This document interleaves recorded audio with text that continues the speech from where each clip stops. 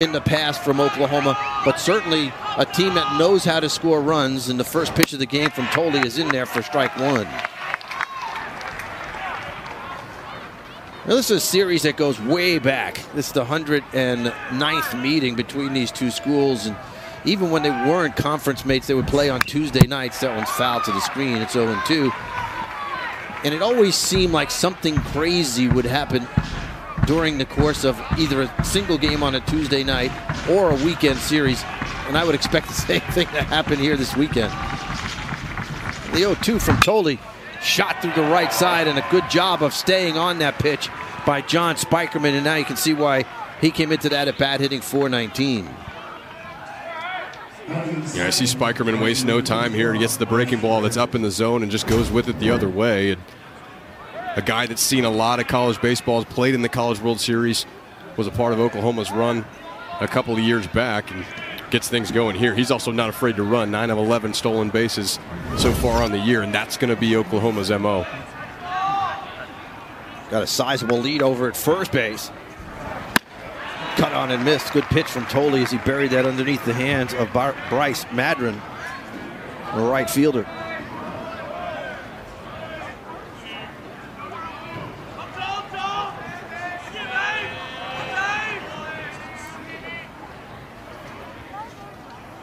Tolle goes over to first base and chases Spikerman back.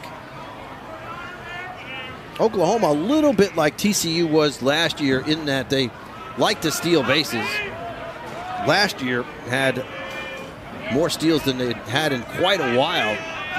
Well up over 100 stolen bases last season. Not quite the same speed that they had last year, but still like to put pressure on the defense by starting runners. Yeah, you mentioned that the things that might happen between these two teams. It's because they like to play that aggressive brand of baseball, and you're going to see it on both sides, trying to force the opponent's hand on the defensive side of the ball.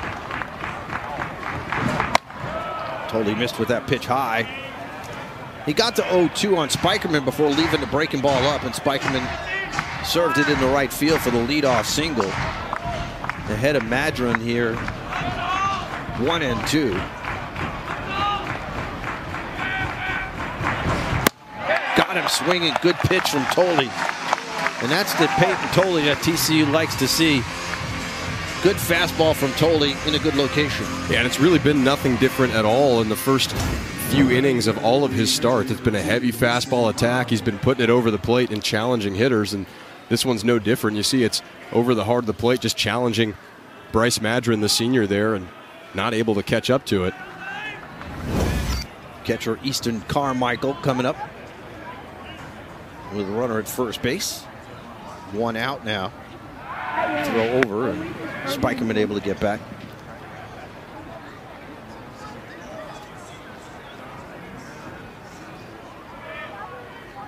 Carmichael from up the road in Prosper, hitting .419. He's homered a couple of times. Had a big rip there. Just got a piece of it right in the Carson Blowen's glove.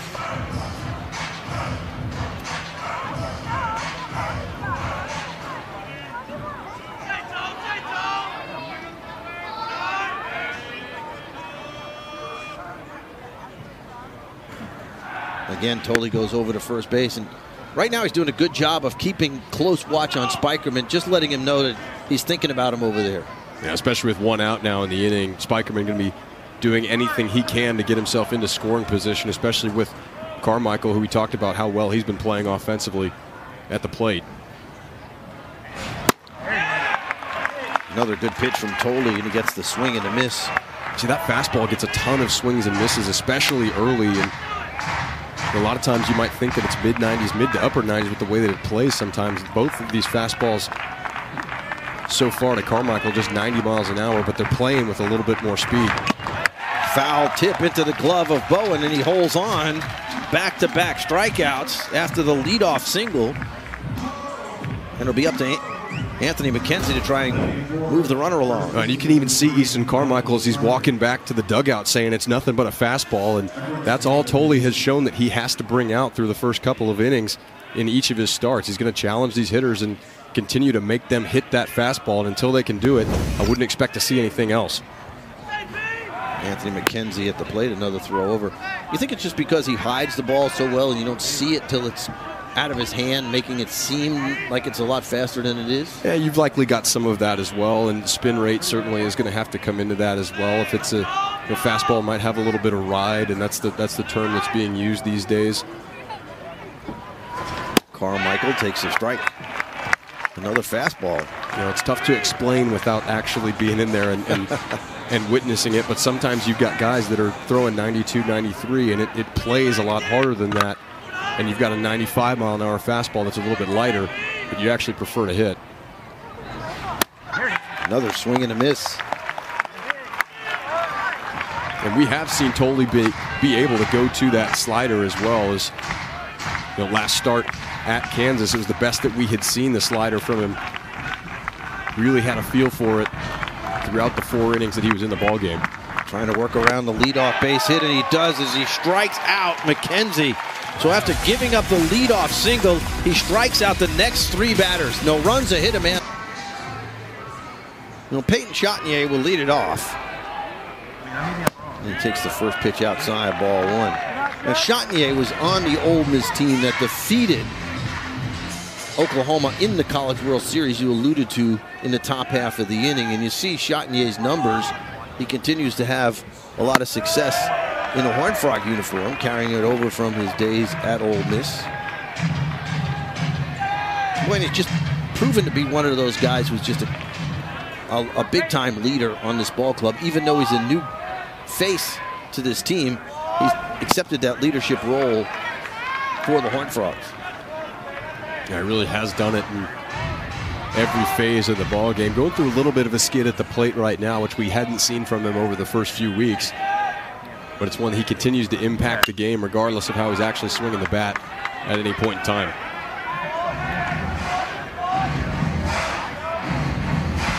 He's been on base in all 16 games the Horned Frogs have played. Well, 17 games the Horned Frogs have played, so he's been finding ways to get on base even though his average is dipping down just a little bit. And certainly when he, like Spikerman for Oklahoma, when they can get on base to start an inning, that's when things usually go in a positive direction. A little cue shot to first base. Easy chance for McIntyre. That McKenzie has to deal with over at first. First pitch is taken high by Logan Maxwell. Has there ever been a cue shot with like Spanish or French or anything? It's going to be a long weekend if you're bringing that out right now in the bottom of the first.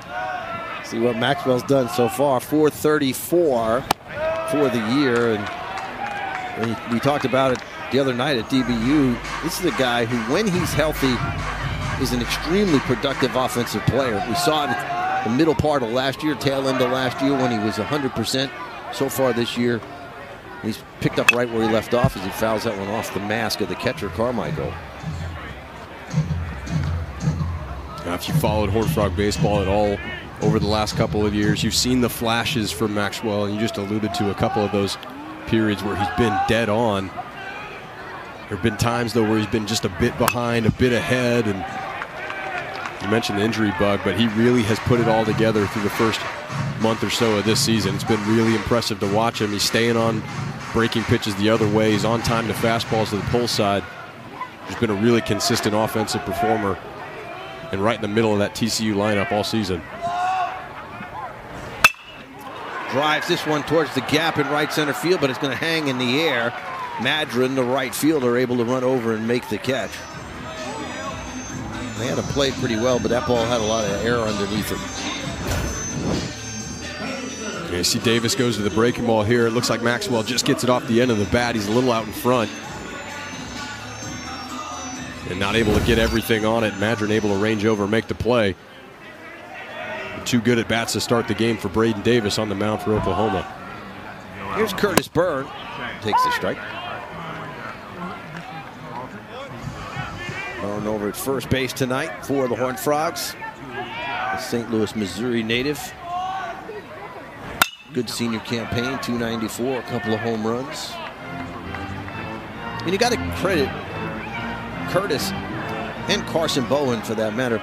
making the adjustment to catching and playing first base, a position that really neither one of them had played before, and making that transition and doing it pretty well. I mean, they've made a few mistakes where they might have gone for balls they shouldn't have or whatnot, but for the most part, they've played pretty clean over there.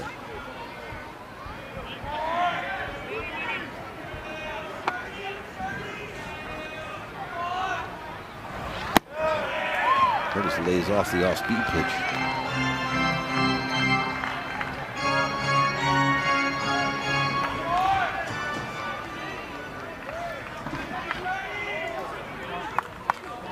The outfield shading around towards right for Curtis Byrne, who swings over the top of Michael Schneider.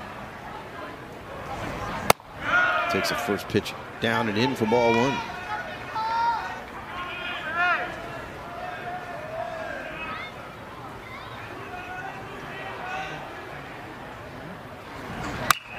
Foul that one back.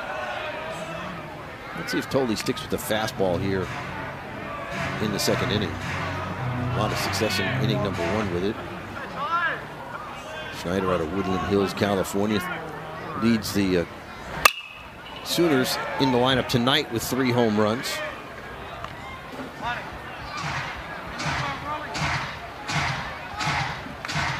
That was one of the things, looking at this game, I think I was most surprised at is that TCU has more total home runs than Oklahoma, which is not something we normally see from an Oklahoma ball club. And he goes after a pitch that was up above the letters and strikes out. That's 4 straight strikeouts for Tolley. Tolley struck out 3 in a row after giving up the leadoff single last inning and strikes out Schneider to start this lineup. And Tolley going back into the dugout here after that first inning, slips and falls, and fortunately for TCU, he appears to be okay.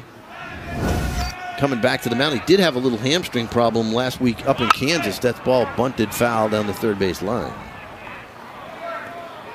Yeah, those dugouts, they can get you. Yeah, these guys. Well, I'm serious. Everybody's wearing spikes, and yep. Each dugout's different. You've got now you're at your home field, so.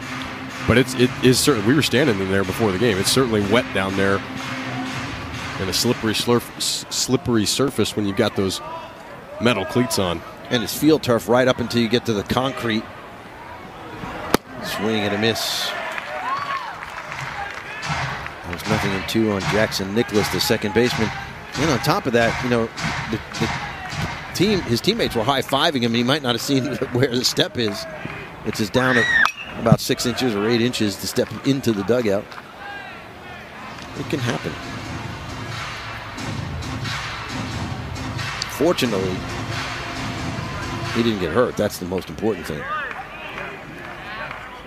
Watch his approach. His 2-strike approach. That pitch almost hit him as he had to jackknife out of the way. Went to the fastball, had a little more velocity on it, but missed inside.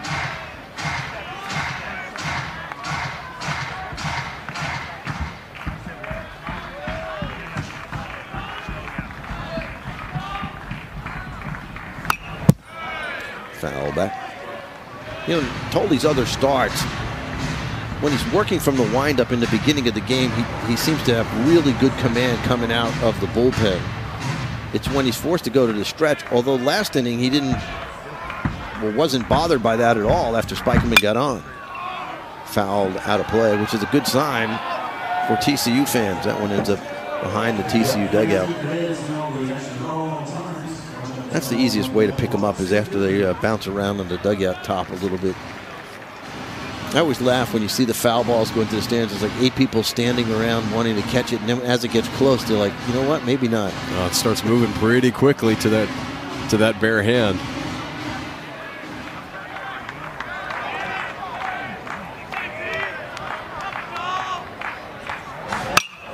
Fouled off over the roof on the left side.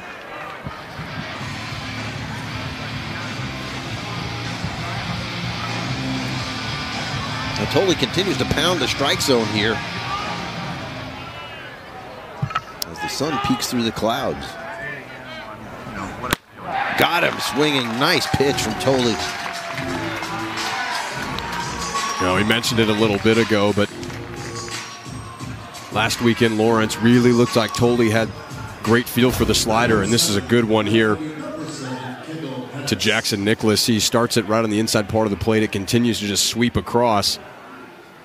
And able to get the junior second baseman to swing right through that one. Tolley in the groove with the strikeout, now 5 here in the ball game. And he starts Kendall Pettis off with a pitch on the corner for strike 1. The left fielder takes outside.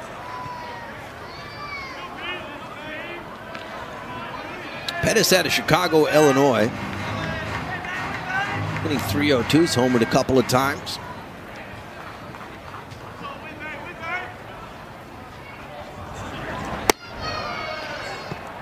Totally missed with the fastball. He's got a couple more miles an hour on the fastball here in this inning. That one's up to 92.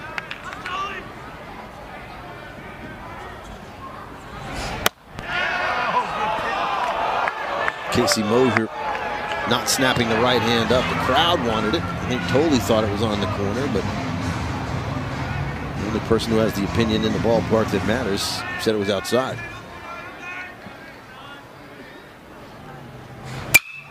Popped up on the infield. The wind carrying it towards second base. Peyton Chatinier. Carlos Dave Lawn hoping their starter can get deep into the ball game here tonight. You saw Peyton Tolley joined by Dave Lawn on top of the dugout there as they're the two of them talking things over. And Dave Lawn has become such a integral part of this coaching staff, even though he's only been here a short period of time. The pitchers really trust him and are really beginning to kind of, I don't want to say buy into what he's telling them, but certainly much more comfortable with the way he goes about teaching the pitchers. See them both talking about the situations and the batters and what they want to do and whatnot. Back to action here. Leading things off for the Horned Frogs, the designated hitter Jack Basir. Getting the nod, the sophomore out of Pleasanton, California. Got off to a really hot start when he was inserted into the lineup earlier at third base. And hasn't had a whole lot of opportunity with Ryder Robinson doing what he's been doing over at third base, kind of putting a clamp on that position. So guys like Basir and Brody Green having to fight for at-bats when they get an opportunity. Obviously, as a coaching staff, it's something you like to have, is a bunch of different options out there. Basir strikes out. Second straight strikeout. Now look like a changeup. Yeah, and it was a really good one in from Davis, and especially those right-handed hitting Horned Frogs, you're going to see a lot of these tonight. You see the grip in the glove there, and starts it on the outside part of the plate and has it just fade right away. And as a hitter, if you don't see that immediately out of the hand, you start to swing as if it's a fastball. No chance to make any contact there. Swing and a miss by Anthony Silva. Silva hitting .306 with a home run. I asked Kirk Sarlos about Silva's little bit of struggles, him and Carson Bone, who is in the on-deck circle. Both of them not hitting the way we saw them hit, especially at the back end of last year on that great run to the College World Series for the Horned Frogs. And he said, we've seen flashes of both of them doing what they did. He said, I think they're just putting so much pressure on themselves. He said those two guys work as hard as anybody. They're in the cage all the time, maybe too much. That they're just trying so hard to be the man in the lineup. He said we saw that with Braden Taylor a little bit last year, where he was really pressing in the early part, and then once he just started to have fun, let it all go, things clicked for him. And he said I think that's going to be the same thing for Silva and Bowen as we progress through the season.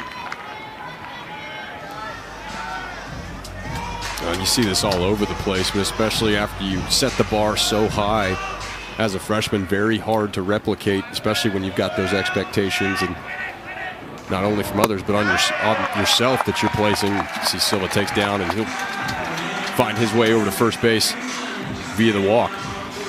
Well, you had a great freshman year and then didn't quite have the sophomore season you were hoping for.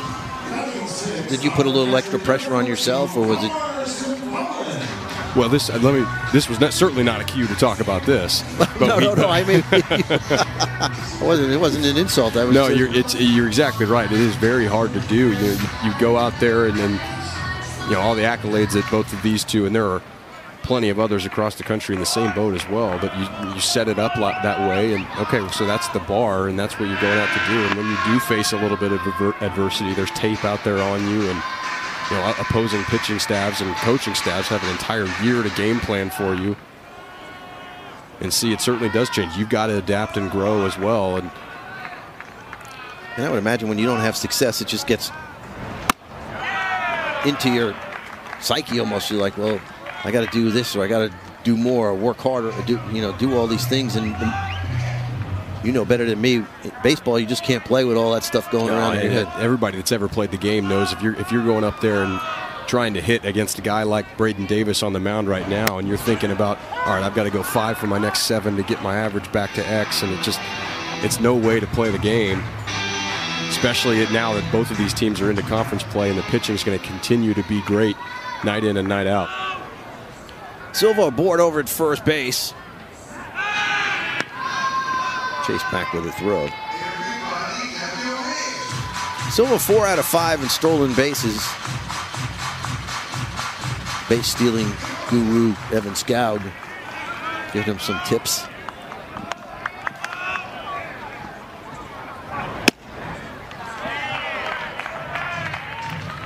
You couldn't even say that with a straight face, could you? It was hard.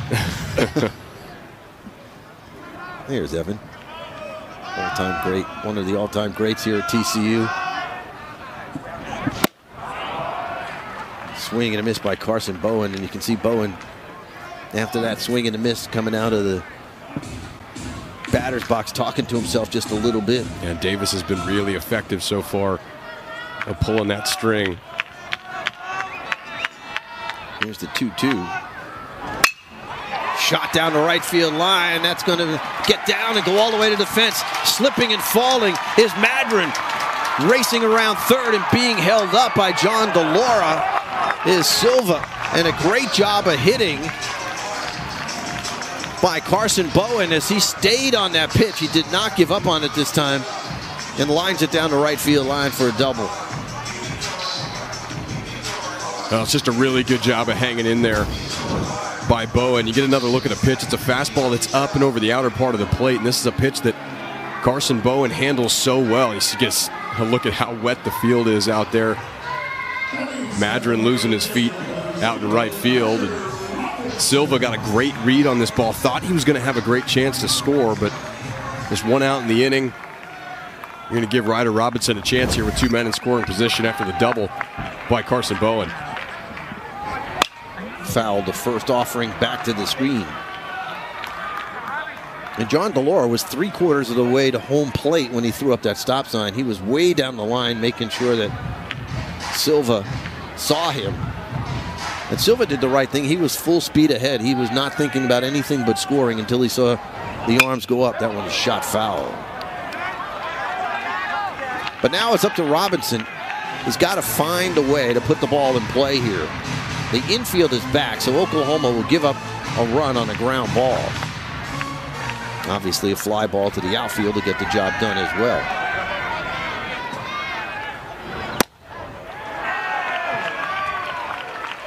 An opportunity for TCU to break out on top here in the second inning. That's a big spot for the freshman to be in as well. And, part of what TCU had so much success doing was situational baseball that got them off to the best start in program history. Situations like this. In the air down the right field line. This is playable as Madron makes the catch on the warning track. Tagging and scoring from third is Silva. And moving over to third is Bowen. It's 1-0 TCU on the sac fly off the bat of the freshman Ryder Robinson. Yeah, it's a really good job after falling down into the count 0-2 against somebody who's really got the secondary stuff going, like Davis, as we've seen so far tonight. He's a pitch that Davis really lets go of high. Didn't necessarily want that pitch to be up there. Robinson able to put a good charge into deep right field into the corner, and it doesn't look like much, but that's a really nice play out and right by Madron to stay with that ball after what we just saw the play prior, how wet it is out there.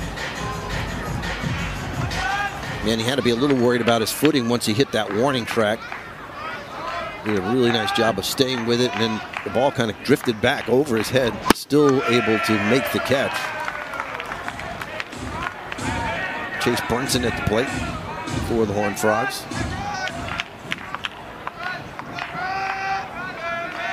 The freshman hitting .339 on the year.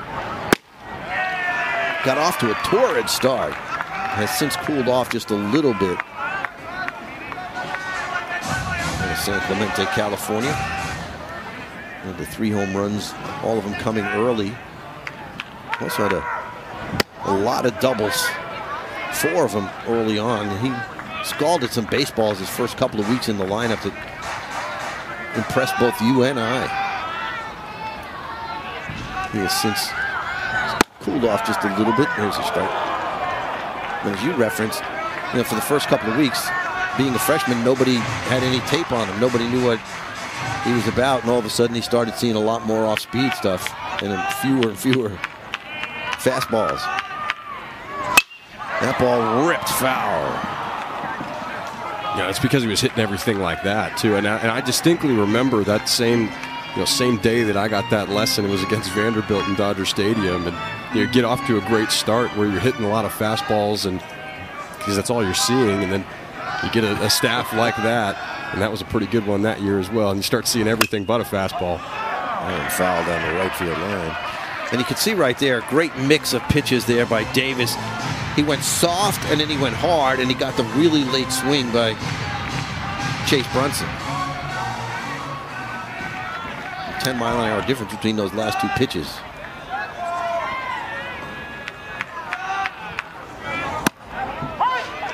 Strike 3 called on the inside corner. Brunson thought it was inside, but doesn't get the call. But TCU breaks out on top. They pick up winning, so he's in good shape pitch count-wise. And the first pitch of the at-bat to Carter Frederick, the designated hitter, misses low, ball 1.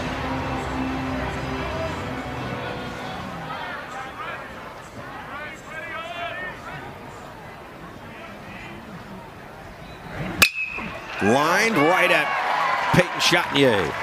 It's probably the best hit baseball off of Tolley so far in this game. Yeah, it's bad luck for Carter Frederick. That ball's tattooed and had right center field written all over it, just right into the glove of Peyton Chatinier.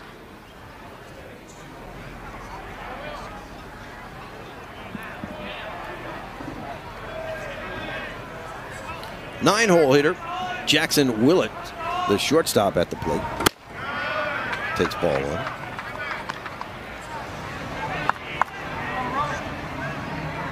1. Willett's out of Fort Cobb, Oklahoma.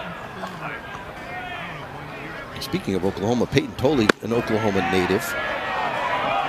The Sooners were really hoping that Tolley, when he transferred from Wichita State, would come home and play in Norman.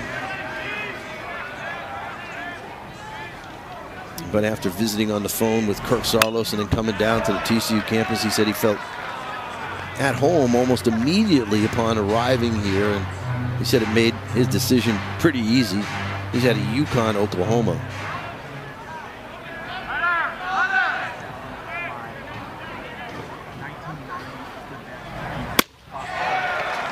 Big swing and a miss. 2-2 now on Willits.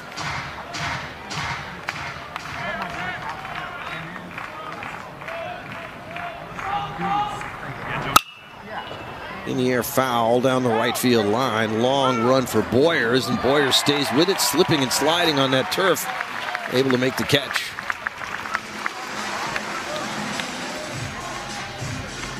I feel like we see it every week with Boyers out in right field, but he continues to show, especially in games here at Lupton Stadium, how well he knows the field and the playing surface. Spent a lot of time out there in right field We've continued to see him get more and more comfortable out there with those reads.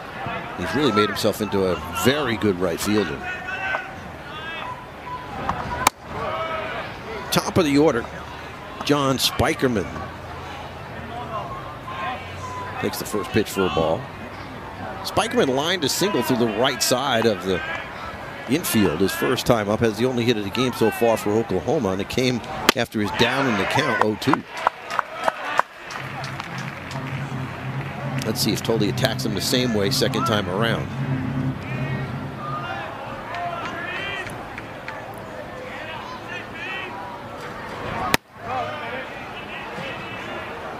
First time through, as you talked about, it was pretty much just fastballs.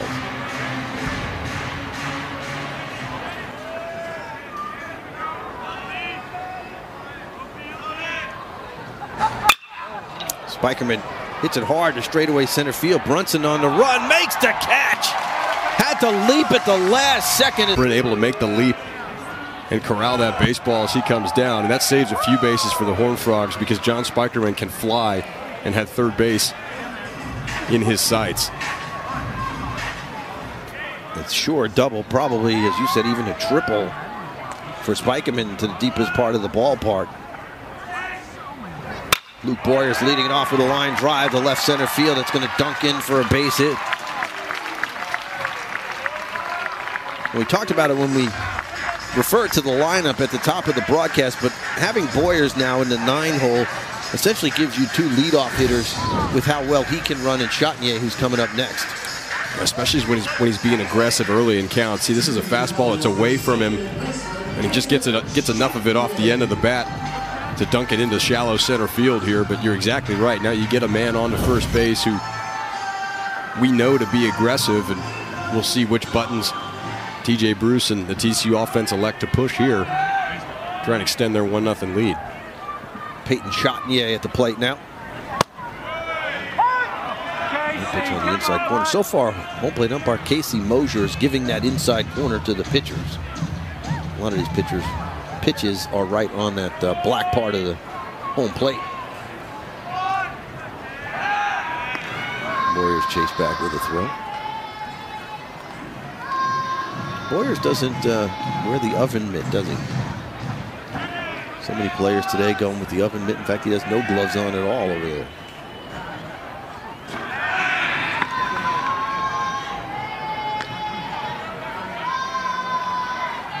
Everybody's got their own style. Yep. They didn't have the oven mitt when you played or when I played. They did. I am not that old. Sky to right field. Easy chance for Madron, and he makes the catch. I just don't remember them being that popular back then. They were we were just a subtler era. That's one. Maybe I'll put it that way. Okay, I'll go with it. I'll go with it.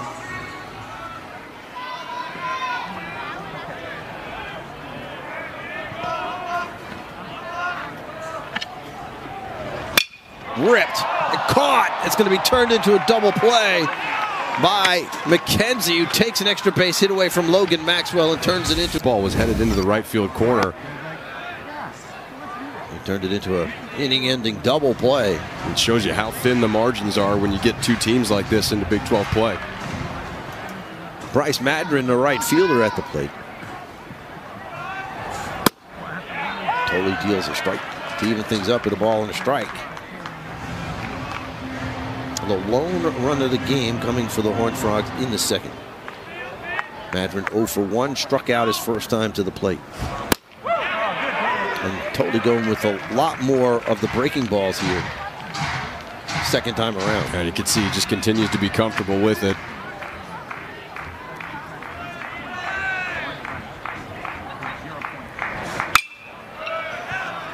Lifted off on the left side and out of play. We talked at the top of the broadcast about how long this rivalry is, 109 games. It actually goes all the way back to 1942. The first time they played, and for the most part, they've played at least once a year since then. Obviously, in the last 10 years, members of the Big 12, they played 3 or 4 times a year, depending upon whether they met in postseason tournament play. But even in the years prior to being members of the Big 12, they would play on Tuesday nights, usually once up in Norman and once down here. It'll be interesting to see. That one is lined and off the glove of Silva, who was shaded up the middle and then had to move to his right, could not come up with it on the leap. And it's a leadoff single for Madron. Off the bat, I thought Silva might have a chance. Yeah, I agree with you. And you see Madron's choked up a little bit, and he just stays on this one. It's a fastball from Tolley. It's on the outer part of the plate, and it's exactly what you have to do as a left-handed hitter to approach that pitch. So Madron was one of the strikeout victims earlier. Makes the adjustment the second time around, just out of the reach of Anthony Silva. Catcher Easton Carmichael coming up now with a runner at first, nobody out. Lays off the breaking ball.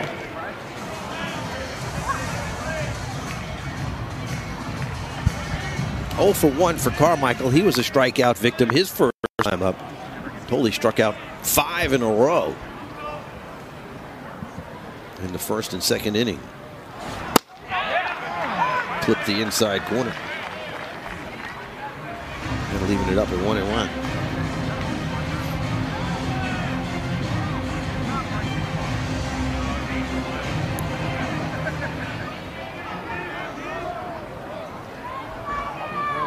Big lead over at first base by Madron.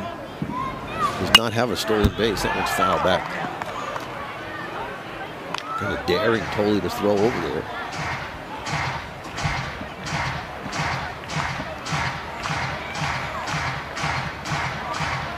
First game of 3 this weekend between TCU and OU.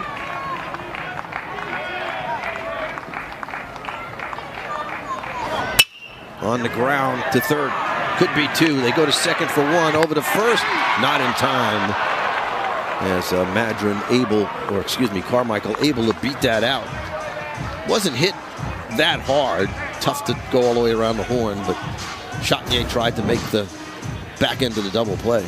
Now you see Carmichael choked up high up onto the bat, just trying to make contact. You see how far around this ball has to go to try and turn 2. And first base umpire Michael Banks right on top of it. You see Carmichael getting in there by about a half step. A good turn by TCU. Just such a long throw from Ryder Robinson at true third base there to get that started. No chance for the double play. So 1 out, runner at first. So Anthony McKenzie, who has to skip rope to stay out of the way of that pitch at his feet.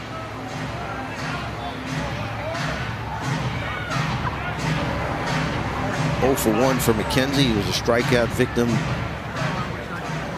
in the first. Caught looking to end the inning.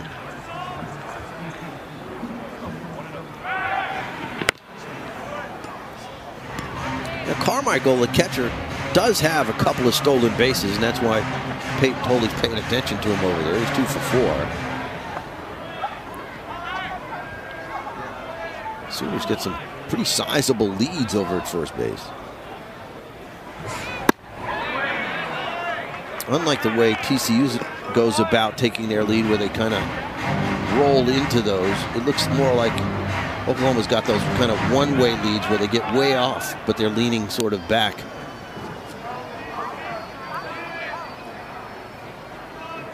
There he goes. Pitch is taken for a ball. Throw down to second, not nearly in time. He picked a good pitch to run on and got a good jump. It just tells you there are more than one way to do it, and you're exactly right. This was a massive lead to start for Carmichael. He gets a great jump on this ball, and it is a tough one to throw on for Bowen as it brings him really into the hitter there, McKenzie. A tying run out at second base now, and a 3-0 count. He was fouled off. He went after the 3-0 pitch, fouled it over the roof on the right side. Well, we told you both of these teams are going to be aggressive.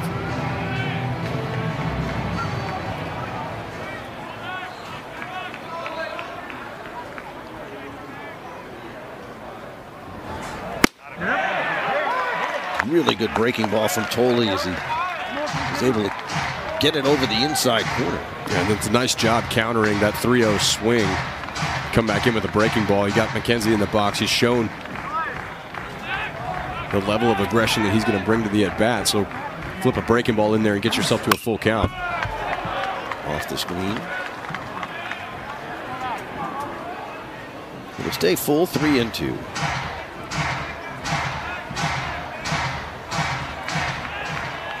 Tying run and scoring position for Oklahoma here in the top half of the 4th inning. Only 1 out. Got him looking. And Carmichael, or McKenzie rather, knew it as he was headed to the dugout before that ball was even in Carson Bowen's glove. That's just a great pitch by Peyton Tolley. Just a really good job of staying in the count. And see, he goes to the back door here, and it looks like McKenzie's thinking that ball's outside, but that backdoor breaker, especially on a full count, is so tough to pull the trigger on. Everything in your mind is telling you that it's away. Well, Casey Mosier rings him up, and now there are 2 outs.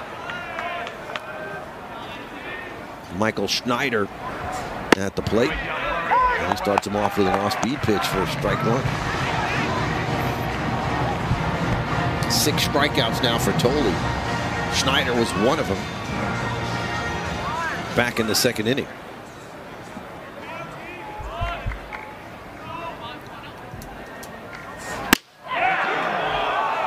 Good idea. Stayed away with the breaking ball and then tried to bust him inside with the fastball.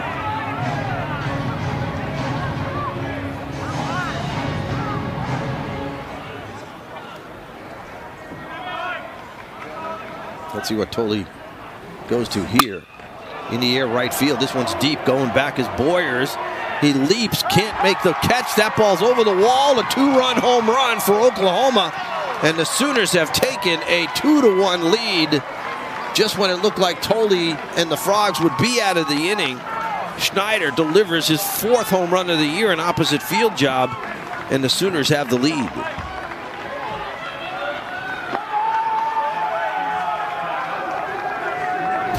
You see Snyder gets a great swing off this ball. It's a fastball that's up, very similar to the double that we saw earlier from Bowen, but Snyder able to elevate this ball a little bit to the right side. I thought Luke Boyers was going to have an opportunity at this one. You see it just sneaks over that right field wall. The jump's a little bit early.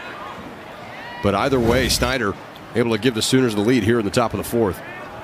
So Tolley touched up for the 2-run home run. Jackson Nicholas takes the first pitch for ball 1. It looked like Tolley was going to get out of the inning, but a good swing by Schneider. His first time up mentioned that he's the team leader, at least in the lineup tonight, with 3 home runs. He's now got 4. And those RBIs, number 25 and 26 on the season for Snyder. So there's been a guy that's continued to produce offensively for Skip Johnson's club. And now Tolley trying to come back here. After giving up the home run, spins a breaking ball that misses outside.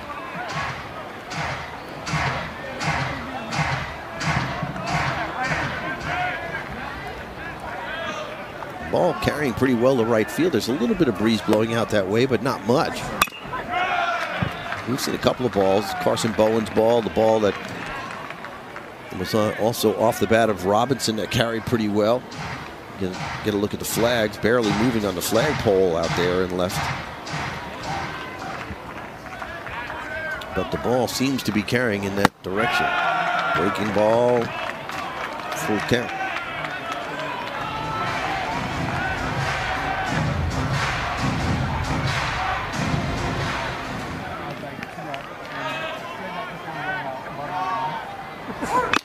Got him swinging.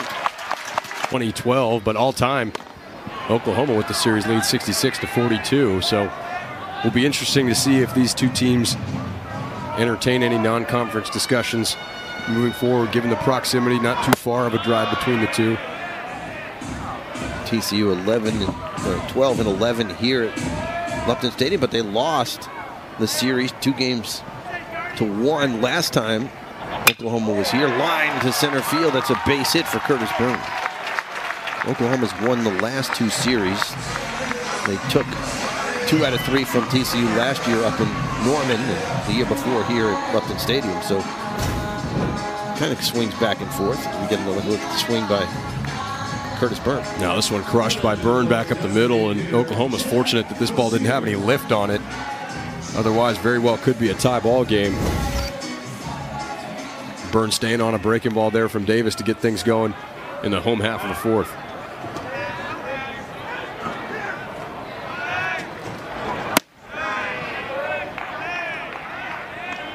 Jack Basir takes the first pitch for ball 1.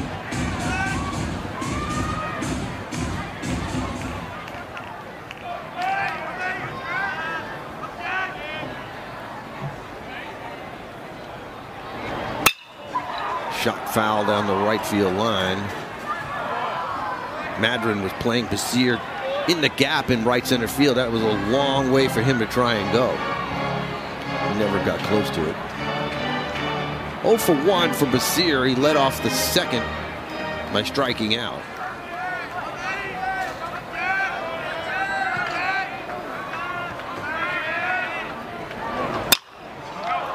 One hopper right back to the box. They go to second for 1. Over to first. Double play. Second double play the Horned Frogs have hit into here in this game. And that was done nicely by the pitcher, Davis, who barely hit the ground before throwing this ball to second base. Yeah, Braden Davis fortunate that this one ends up the way that it does, because it's certainly not the textbook fundamentals on how to turn. You see, kind of gets spun around the wrong way, steps with the wrong leg, and is throwing off balance, but he's able to get enough muscle there, and a nice play by the shortstop Willits to stick with that, pick it out of the dirt, and make a strong throw to first base. Just like that, the leadoff single erased.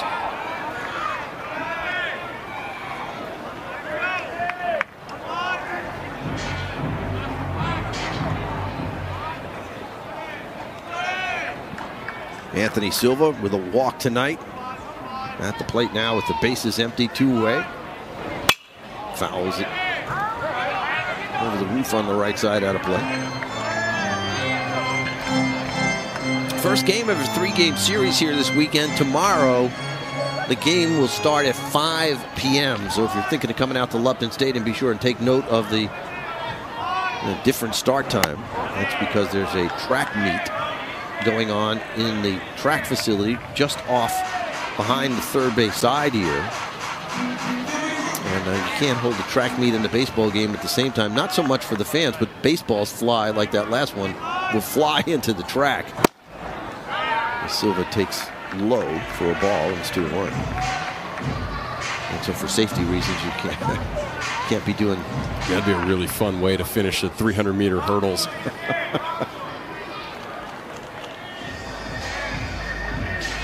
Time is called. A mound visit coming up.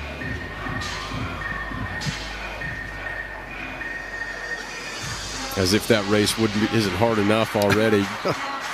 You're huffing coming around the last, for your last attempt at a hurdle. You're having to dodge a fastball coming at your head from the sky.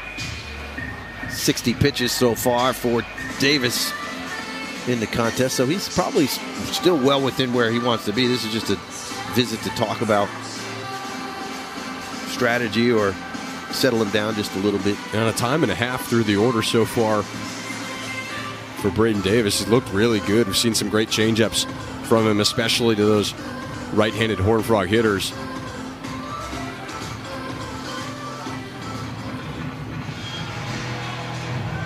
A 3-1 count on Silva.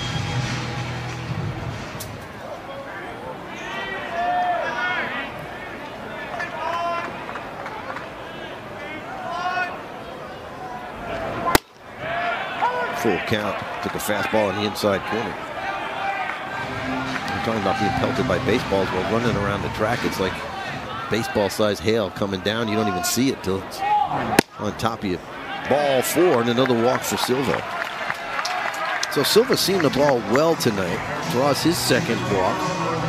TCU with a runner at first base, 2 away for Carson Bowen.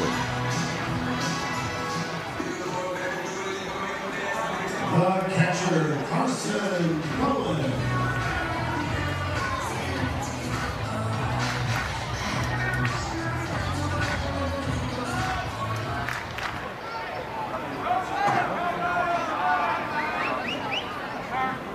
Bowen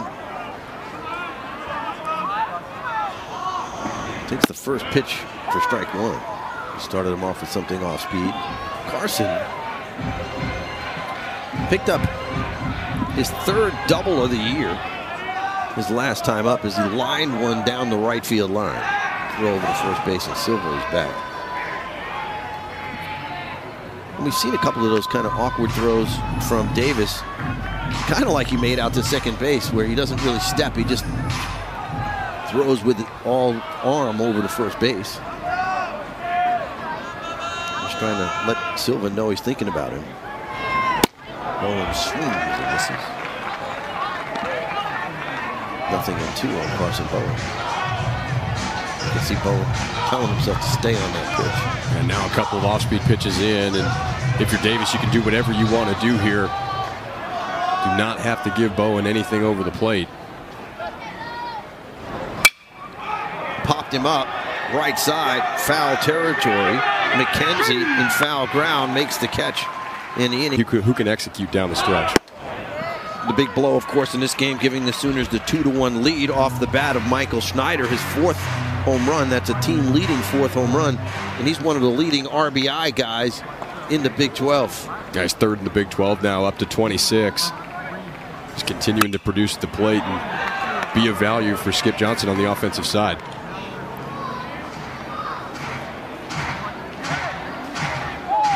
Leading off for the Sooners here, the bottom 3rd of the order, Kendall Pettis, the left fielder.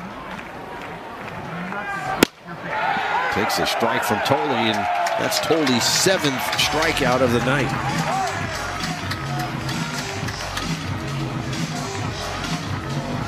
Now Peyton Tolley continuing to feel it, and had to come out of the game a little earlier than he would have liked last week because of that injury that you alluded to, dealing with a little bit of a lower body issue. But right now he's looking as comfortable as ever. Opportunity for Tolley to get as deep into the game as we've seen him so far in a Friday night start, which is exactly what Kirk Sarlos had been alluding to and hoping for from Tolley. Correction, that's his 8th strikeout of the night. There's the back there breaking ball here, but misses wide to Carter Frederick, the designated hitter. Frederick go for 1. Lined it sharply to Chatnier, his first time up.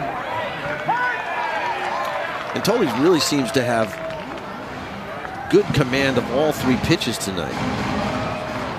We've seen him have the good fastball through every start, but tonight the mix seems to be extremely consistent. He's able to throw all 3 of them for strikes when he wants to.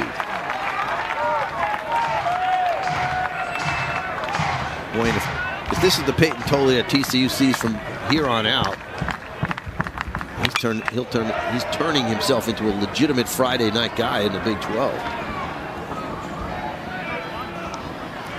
You're exactly right. This is a new role for him. It's something we've talked about before, but you have to learn how to get into that Friday night starter mentality. You're setting everything up for the rest of the weekend. And oftentimes, win or lose sometimes, your team's measure of success over the weekend is dependent upon how deep you can get into the game. And Tolley has only gotten through 5 full innings once. We'll see if he's able to do it here tonight.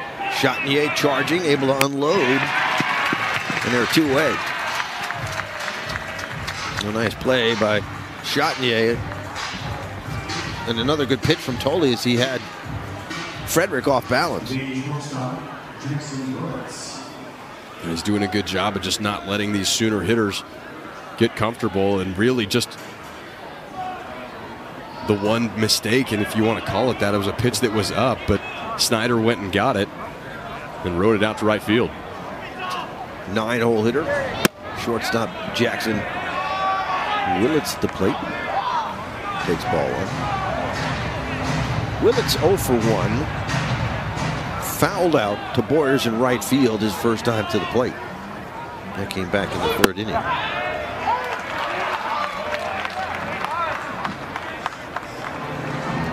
And both of these starters on the other side, Braden Davis has been pitching lights out as well. So this is not just a Peyton Tolley night. Davis may not have the strikeouts that Tolley has, but he's been effective keeping TCU off balance. Just 3 hits apiece in this game. So both pitchers really dealing here this evening. And there's another strikeout for Tolley. They've had the opportunity to so far. Really just 1 hit between the 2 teams with 2 outs. Ryder Robinson takes ball 1.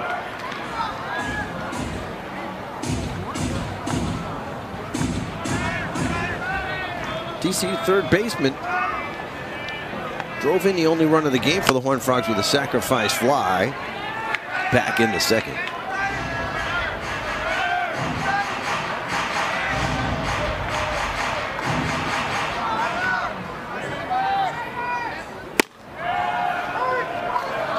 Both pitchers really working the corners nicely here tonight. Going in and out, changing speeds.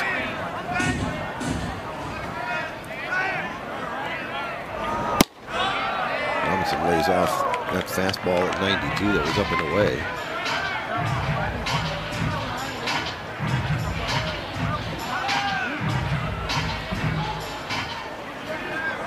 Bottom 3rd of the TCU batting order here.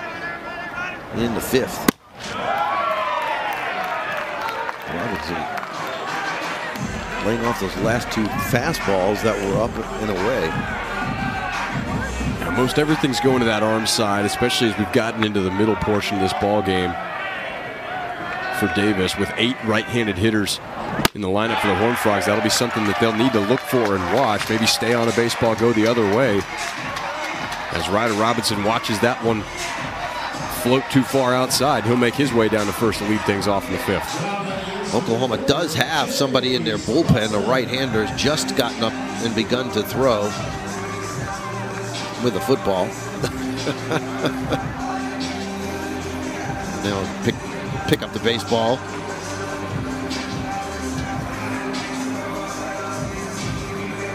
If you are wondering if that's normal, it is. That is something that pitchers and bullpens do across the country.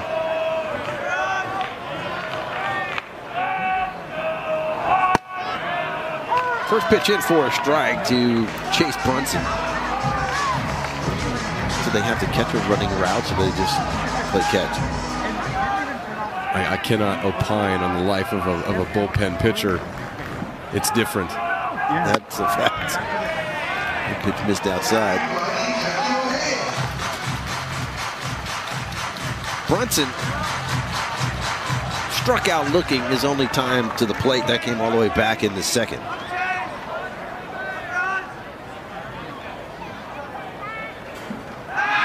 Throw over to first, and Ryder Robinson able to get back. I think if we panned to a bullpen and we saw a catcher running routes, that catcher may not be on the flight home. Yeah, probably not.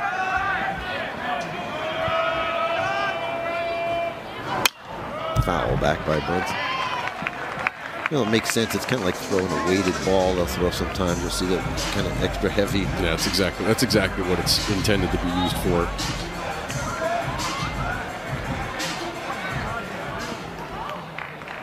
A ball and 2 strikes on Chase Brunson. Robinson without a stolen base, inching his way off the bag at first. Not going, and Brunson takes a fastball away. And all of a sudden, in this inning, it looks like Davis is having some problems with his release point on that fastball. You can see it's just every so often starting to leak out there to that arm side into the left-handed batter's box. Brunson fights it off and fouls it to the screen.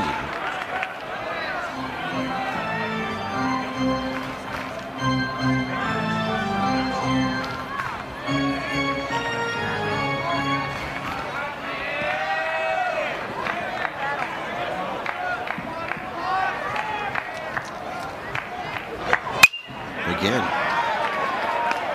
Brunson able to spoil a good pitch from Davis. So a battle going on here between Davis and Brunson.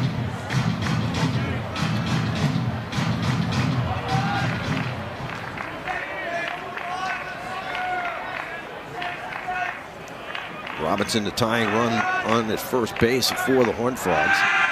They throw in his direction to chase him back.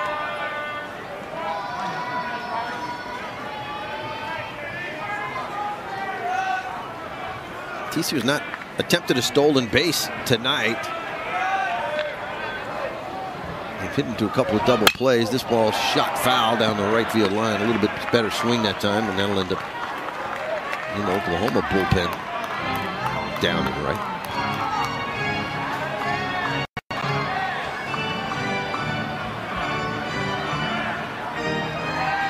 See, even that pitch, though, gets in on Brunson a little bit. And he's wanting to protect against that off-speed stuff away.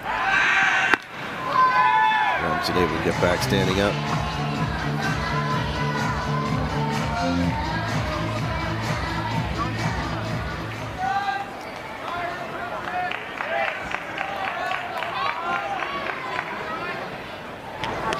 In the dirt, goes all the way back to the backstop, and that will allow Ryder Robinson to jog to second base on the wild pitch. Fourth wild pitch of the year thrown by Davis, and that's a big one because it gets a tying run in the scoring position. Now, I've said this a few times already tonight, but for TCU, the theme of the season offensively has been opportunistic offense, and they've really done a good job of taking advantage when those situations present themselves. And here you go now. You've got a runner in scoring position and nobody out. And Robinson draws a walk. And that's a really solid at-bat by Brunson.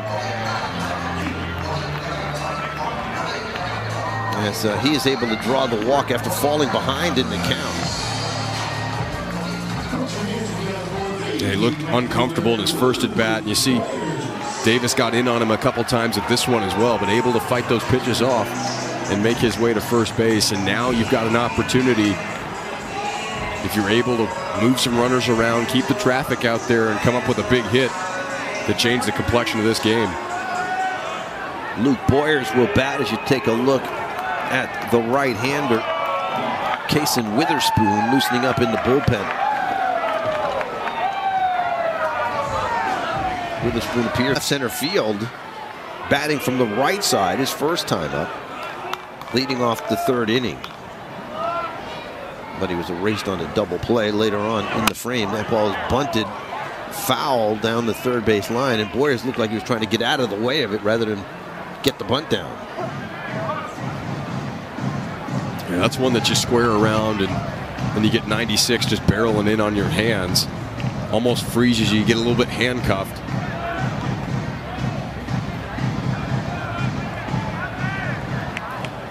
Let's see if Boyers is asked to bunt here. He does. Square around early against Witherspoon. Gets the bunt down. Good bunt. This will advance the runners. The only plays to first. They get the out, but the sacrifice is successful, and that's a great bunt by Luke Boyers. Well, kids, if you're watching this and you hear your youth coach ever say, catch the baseball, that's what you want to do with the bunt. This is exactly it. You see Boyers gets on top of that ball, not necessarily in the best area, but because he deadens it enough, that's a 96-mile-an-hour fastball. He's able to slow down like that. Witherspoon makes the right play and gets the out at first base, but now here's TCU in that opportunistic situation. A couple of men in scoring position now, and just one out in the inning. Top of the order, Peyton Chatinier at the plate. First pitch swinging, pops it up on the infield. And that's not what Chatinier wanted. It'll be caught by the shortstop, Willits. And Chatinier. There Chatinier's been, and he's really been a spark plug at the top part of that lineup. It's just been a little bit of that rut for the senior. Well, now it's left up to Logan Maxwell with 2 outs and 2 on. Maxwell late on the fastball at 96 miles an hour. Maxwell smoked a line drive right at the first baseman, McIntyre, or McKenzie rather, his first time up. He turned it into a double play, and he ropes this one into right field for a base hit. 2 runs will score. TCU retakes the lead. A big turn by Maxwell over at first base, and he'll hold on. And Logan Maxwell continues to swing a torrid bat for these Horned Frogs. Maxwell got absolutely robbed of one back in his last at bat, but this one he's able to line into right field. And when TCU needed somebody to come through here in this situation, 2 men on and 2 out, it's none other than Logan Maxwell, who's been the guy in the middle part of the lineup for the Horned Frogs all year. He continues to swing that hot bat. Maxwell getting it done, giving the Horned Frogs the lead here in the 5th. Maxwell aboard. Over at first base now. That pitch is low and outside to Curtis Byrne. You talked about Maxwell at the top of the broadcast and how good he's been really since day 1 of this season. Yeah, he's just been outstanding and really the most consistent bat for the Horned Frogs. That hit there extends his hitting streak to 18 games now. Picks up 2 RBIs with that base hit. Maxwell now dancing around over at first base, and Byrne takes a strike. Looks like he went to the slider there. Got the call up in the strike zone, and it's 1-1 on Curtis Byrne, who's got a single tonight. He's 1 for 2. Singled up the middle his last time up. Struck out all the way back in the first. Maxwell able to get back, and that was a good move by Witherspoon.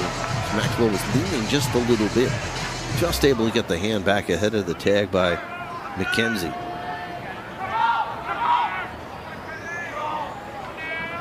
There goes Maxwell, and that pitch is fouled off.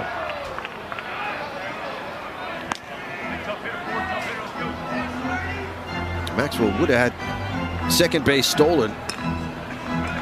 But that pitch looked pretty good to Curtis Byrne, so he went after it. Maxwell 4 out of 5 in stolen bases on the year.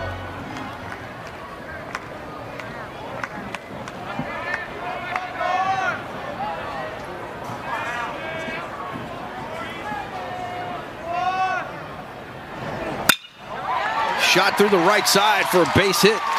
Maxwell slips going around second, has to put on the brakes.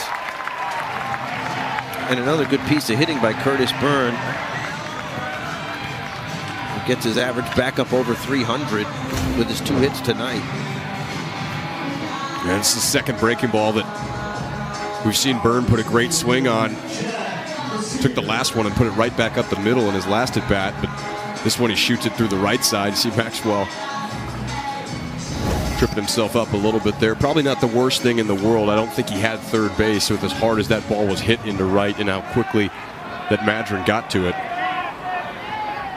So an opportunity for TCU to extend the lead here. Jack Basir goes after the first pitch and comes up empty. Started him off with a slider. Easton Carmichael out in front of the plate. 0 for 2 for Basir. He has struck out, bounced into a double play his last time up.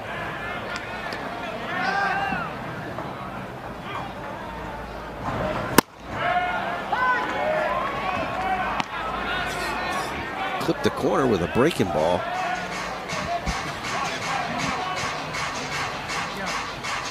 Nothing and 2 on Basir now. Basir's saying, where's that 96-mile-an-hour fastball you've been dealing to everybody? There it is. It's in the dirt. Maxwell started towards third, but a nice play by Carmichael behind the plate to keep it in front of him and prevent Maxwell from advancing 90 feet. And with 2 outs, really no point from Maxwell to try and get there. That's a heck of a job by Carmichael behind the plate on this ball. This one's spiked. When you've got a slider that's coming in with some velocity as well, it just makes it that much tougher to corral as a catcher. With Carmichael just putting his chest on that one, and really there's no room at all to try and advance. A ball and 2 strikes on Basir.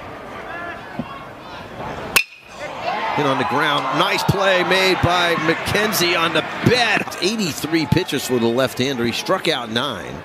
And he's really been on his game. As the first batter of the inning is the leadoff hitter, John Spikerman.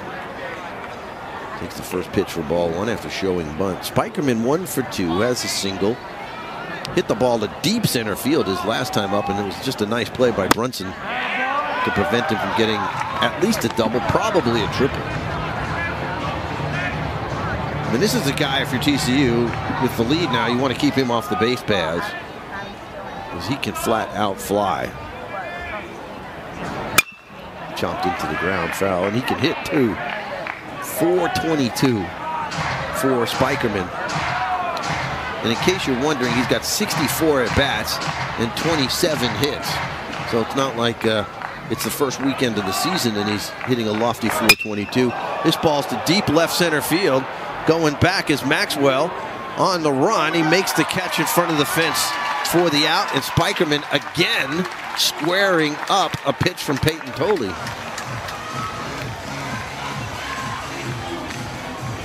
Maxwell has to run a long way to get to this one in deep left center field, but the Horned Frogs fortunate that Spikerman shortened up. He's choked up and in a bit of a shortened approach here. No real leg kick as he had been doing earlier in the count.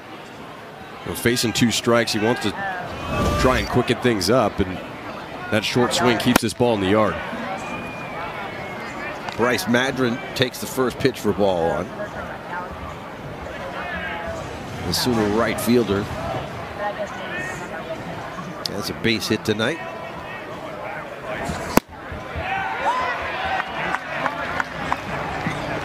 Ball and a strike on Madron. Madron's base hit came his last time up in the 4th inning. He's also struck out. Shows bunt, tries to bunt it, but bunts it foul.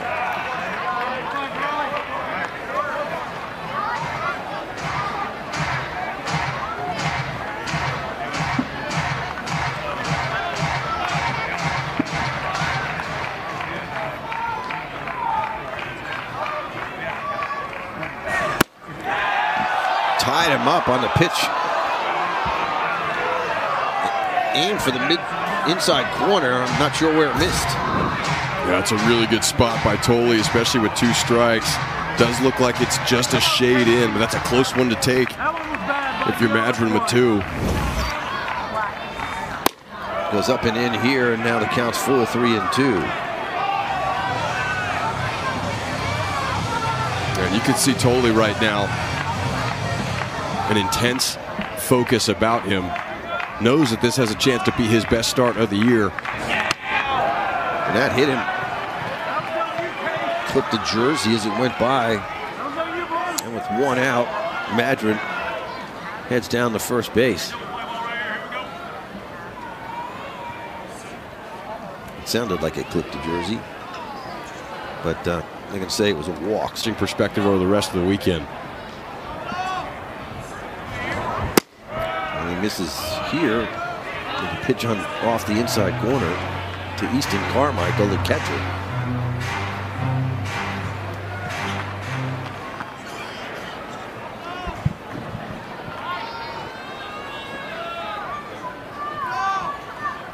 TCU looking for a double play. Ball, that throw in the dirt, and then stopped by Curtis Byrne as he had to go down to his knees to smother it.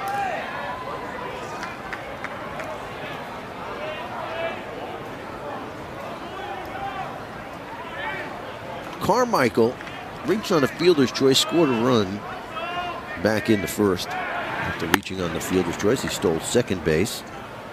Struck out all the way back in the first inning. So officially 0 for 2 in the game. Scored on the home run by Schneider back in the 4th inning, which is accounted for both runs that Oklahoma has on the board here tonight. Tolley again with a throw over to first base, and you can see Tolley just trying to slow things down.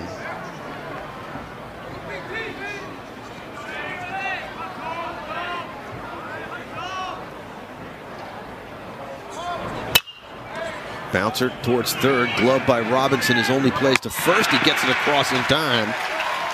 Nice play by Ryder Robinson, and that's the maturation of the freshman, because he wasn't making that play in the first week of the season. No, he doesn't make this play 2 weeks ago, and you see he learns he's got to come up and play this one in front of the bag. If you sit back on this, there's a chance that this ball hits third base, and then it's just even more chaos out there. You see Robinson charging it. He's right on top of the bag itself, gets it out of his hand quickly. That's learning the speed of a game against a great offensive player in Easton Carmichael. Outstanding play by the freshman Robinson over there at third. Pull foul, that one into the TCU dugout. Anthony McKenzie, 0 for 2.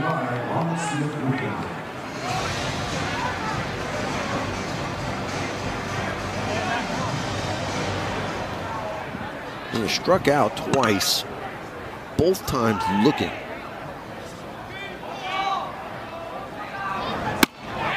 Tolley goes to the outside corner, but misses.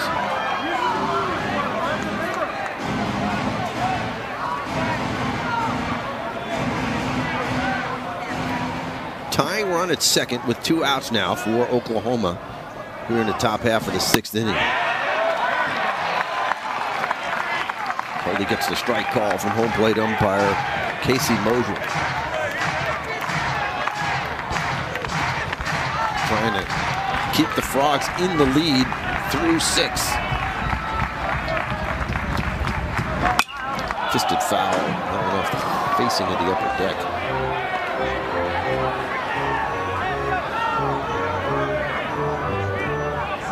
Next pitch will be the 100th pitch of the night for Peyton Tolley.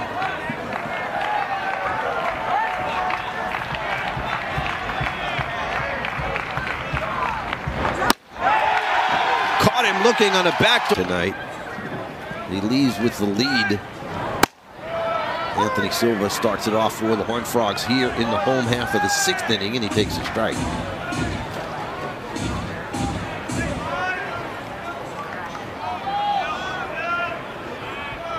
Tyson Witherspoon back to the mound here. Silva, Bowen, and Robinson for the Horned Frogs here in the 6th. Silva's had 2 good at-bats. No hits tonight, but a couple of walks. Witherspoon right now able to command that slider pretty well, and he's got that mid-90s fastball as well. So definitely a difficult assignment for the Horned Frogs here in the middle innings. Foul. And you can see Silva late on that 95-mile-an-hour fastball after seeing the 85-mile-an-hour slider.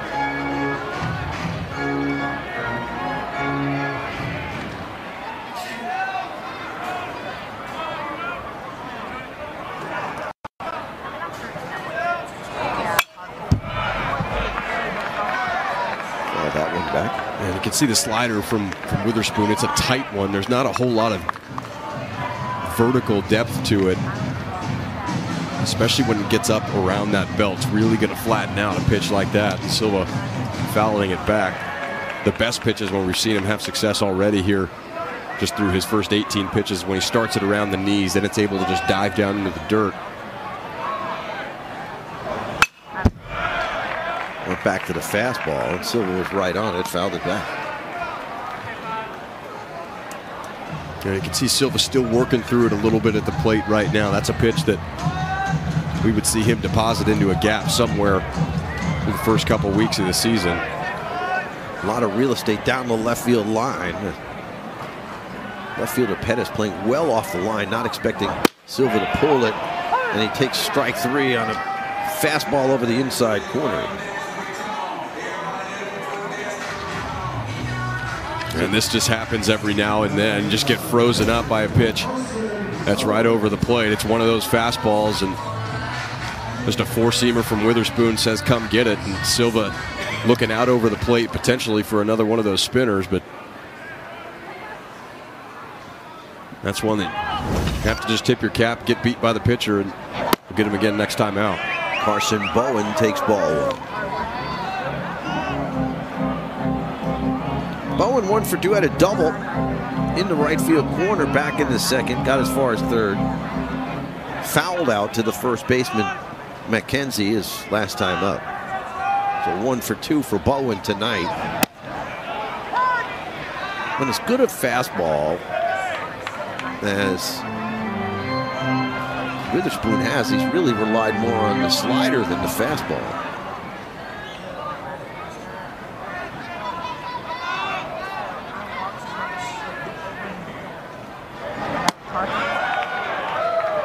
Goes to the fastball here, but misses.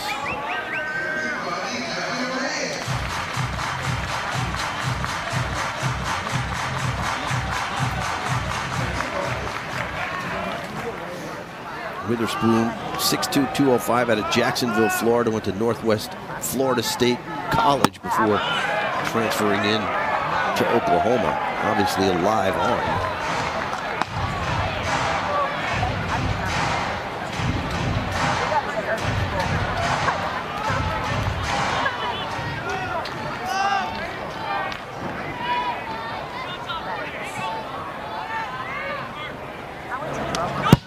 Ball forward, and sends that one all the way back to the backstop. Well, Carson Bowen goes down to first base with a one-out walk.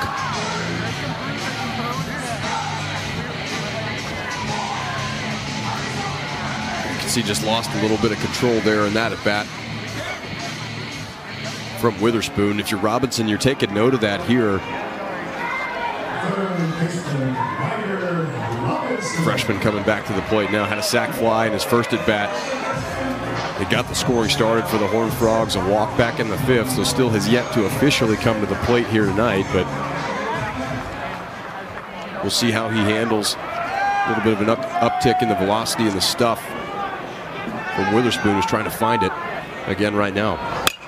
Had a good swing at that fastball, fouled it back. Well, Witherspoon, you mentioned it when he first came in the game. He has started.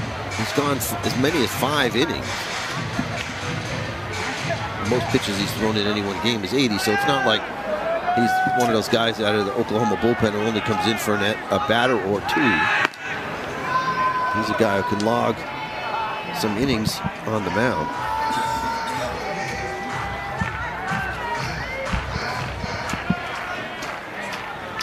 Robinson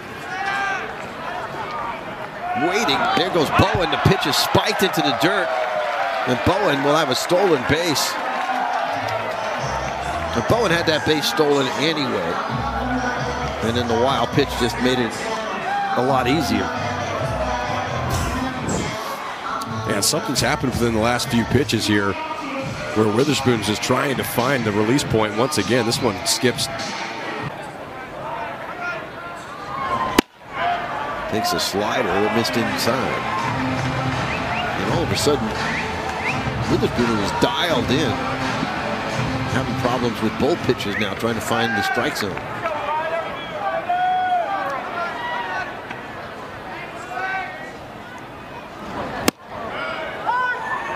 Took a little something off. That breaking ball got it over for a strike. It's 2-2. It's not a bad take from Robinson. It's just a good pitch. That tight slider that's inside, probably going to jam you.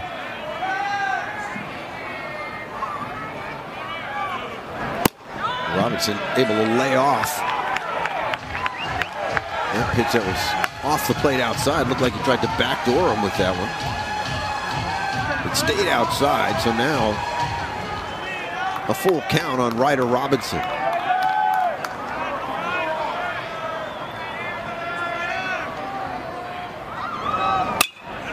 Fought a fastball off to keep the count full of 3-2.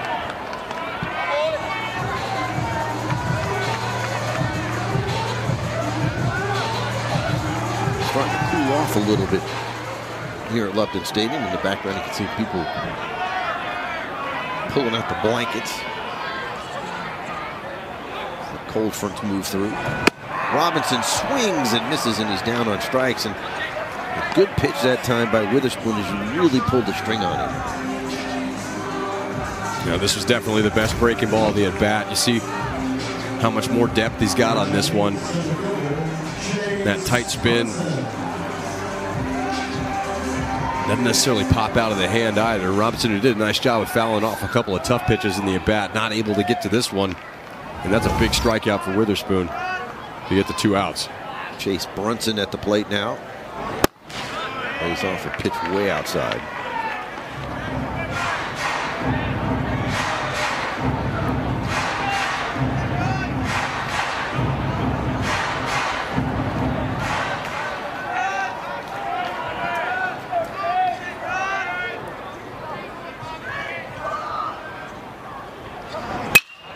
Brunson hits it high in the air to deep right field. Back goes Madron at the fence.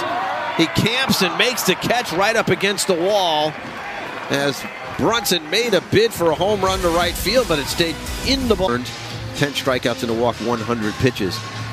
And you might have noticed on the TCU hats tonight that the players are wearing. There's a patch on the side of the hat there. You can see it right there. Good shot of it. Luke Boyers with the FW. That's for Frank Windiger. The flag also at half-mast. Frank Windiger passed away earlier this week. He was the TCU head coach for 14 years from 1962 to 75.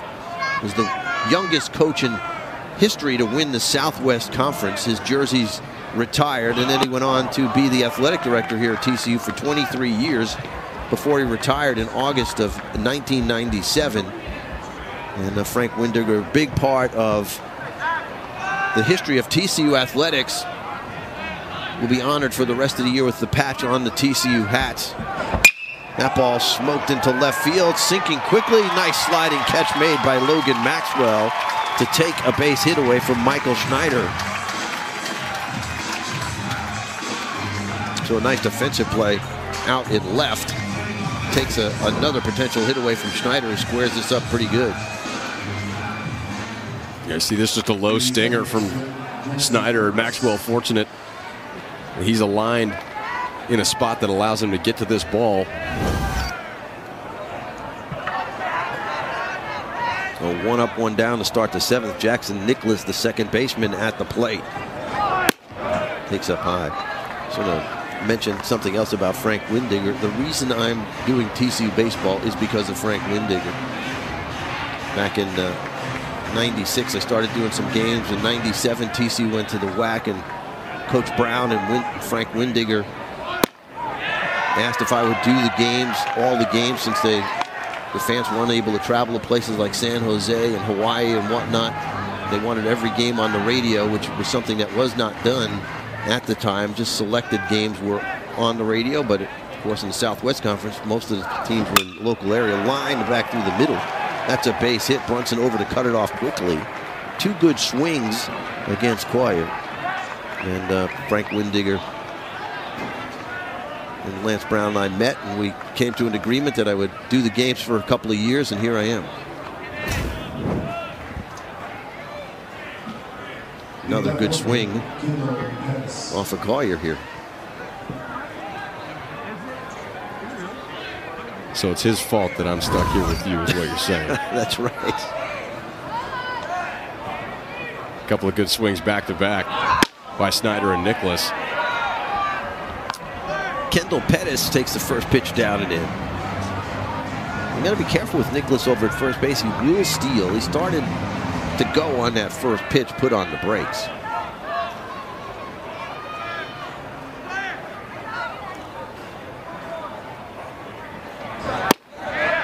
Coyer delivers a strike. And leaving things up at 1-1. Tying run aboard with 1 out.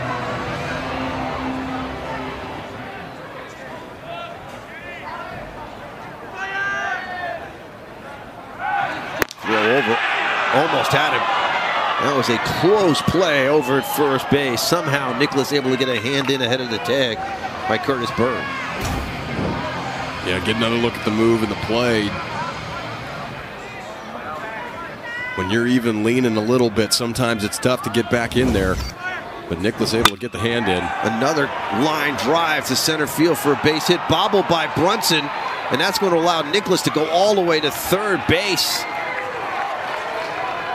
And those may be the 3 best swings we've seen all year off of Zachary Coyer. Yeah, these are just 3 laser beams to start the top half of the 7th inning. And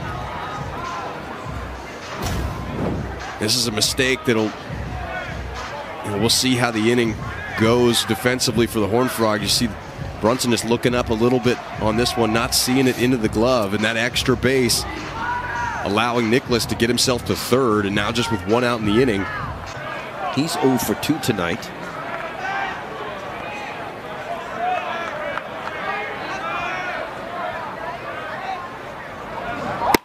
Takes a slider for a strike.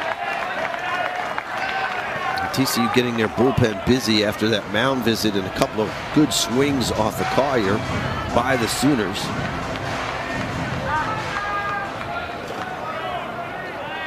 Ben Abel starting to throw for the Horned Frogs. Another good slider. And that buckled the knees of Frederick. And Collier, no stranger to these situations, and on his way to the 5-0 record so far this year. It's been some tough situations, couple of bases loaded, nobody outs. Situations just like this. Little flare towards left field. Coming on is Logan Maxwell. He can't make the catch. It dunks in for a base hit, and the tying run will score as Nicholas crosses the plate to make it a 3-3 ball game. And the mistake by Brunson out in center field, which was logged as a fielding error, allows that run to score. If he's at second base, he probably can't score on that. Yeah, you're not scoring on this ball from second base unless you take an uber aggressive read on it. Now, Maxwell not really close to this ball, so maybe you get a read, maybe you don't. But either way, the game's tied up here in the 7th inning, and with Kirk Saarloos out, that'll be it for Zach Collier. New pitcher coming on for the Horned Frogs. And with what we've seen from TCU so far, the one potential Achilles heel, that's been an outstanding start from a record perspective for the Horned Frogs at 15-2, 17 games into the year. But it's been the bullpen, and throw down to second after the pitch was taken for a ball. Well, it was an interesting conversation for a couple of reasons. I thought, number one, you don't see pitchers used like that. And he followed that up by saying, a lot of times what you're doing as the manager or the coach is you're saying, well, I'm only going to put my guy in, in this situation. My, back-end bullpen guy in a situation where he can save a game. That pitch missed inside. He said, but the truth of the matter is, you save him for what? Like, if you need him on Friday night for 2 innings, you're going to save him, even though the game may be tied like here, you're going to save him for Sunday when you may not need him. So he said, I think we've decided that that's not how we're going to handle our bullpen. We're just going to manage it, inning by inning, game by game. And Abel misses down low here, and all of a sudden he's behind 3-0. Carter Frederick, without a hit tonight, he's lined to second and grounded to second. Check that, it's a pinch hitter. Or, never mind, it's the 9-hole hitter with us.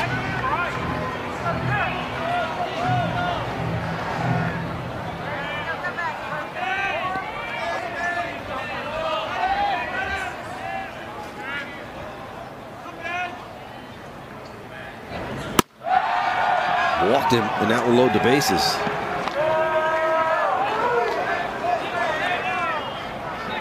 So the base is loaded with only 1 out here. The go-ahead run is at third. And now a very sticky situation for Ben Abel with the leadoff hitter, John Spikerman, coming up. And he's absolutely roped the ball 3 times tonight. 1 for 3, had a single back in the first inning, but robbed of an extra base hit by Brunson in the third. And Brunson had to make another nice catch on a hard hit baseball to center field his last time up. This one's hit on the ground, back up the middle. Diving play made by Silva. They can't turn a double play, so the run scores to make it a 4-3 lead. But Silva does get the out at second base on a brilliant play up the middle by Anthony Silva. Well, the Sooners take the lead on this play, but what an outstanding job by Anthony Silva to keep this on the infield. And for the time being, at least, it saves a run. This one looked like it was headed up the middle all the way. Silva able to snare it. No real chance to turn the double play with as well as Spikerman runs. You see Kendall Pettis coming home to give the Sooners the lead, 4-3 now, but could have been more damage done without the spectacular defensive play up the middle. And the umpires are going to take a look at this over at first base.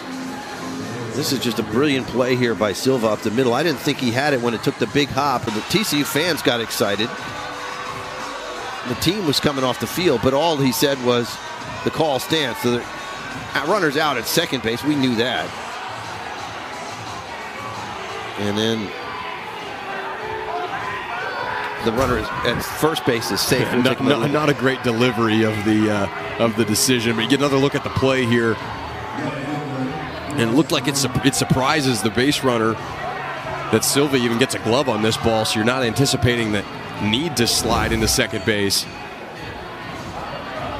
And now Chatnier and company are standing around. They're confused. Home plate umpire Casey Mosier's call after he came out wasn't exactly clear. He pointed to second base and said out. Well, everybody knew that was the case.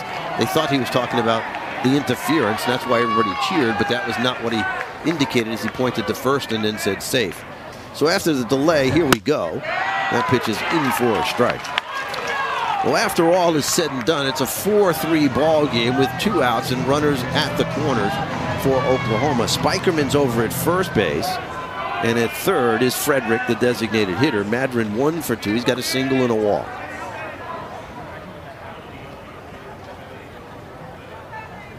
Abel deals, cut on and missed.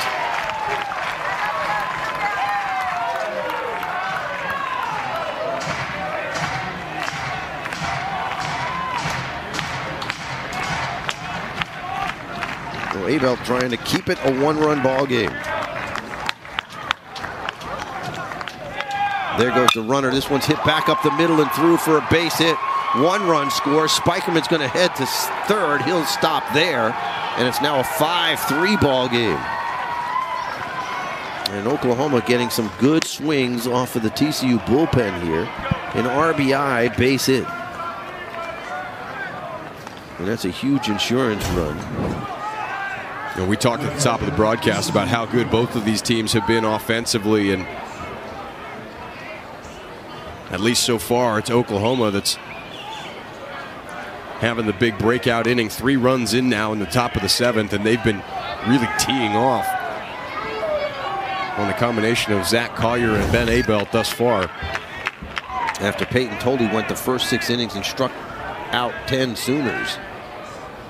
3 runs on 4 hits and a big error in the inning by the Horned Frogs. There's a swing and a miss, and again that's a pitch that's up. That breaking ball up around the belt, not where Abel wants to live. 8th man to come to the plate here, Easton Carmichael. With runners at first and third, 2 away. Throw over to first base. And they've got to be careful. Spikerman really can run over at third base, and he would not hesitate to take off if he thought he could make it home on a throw over to first base.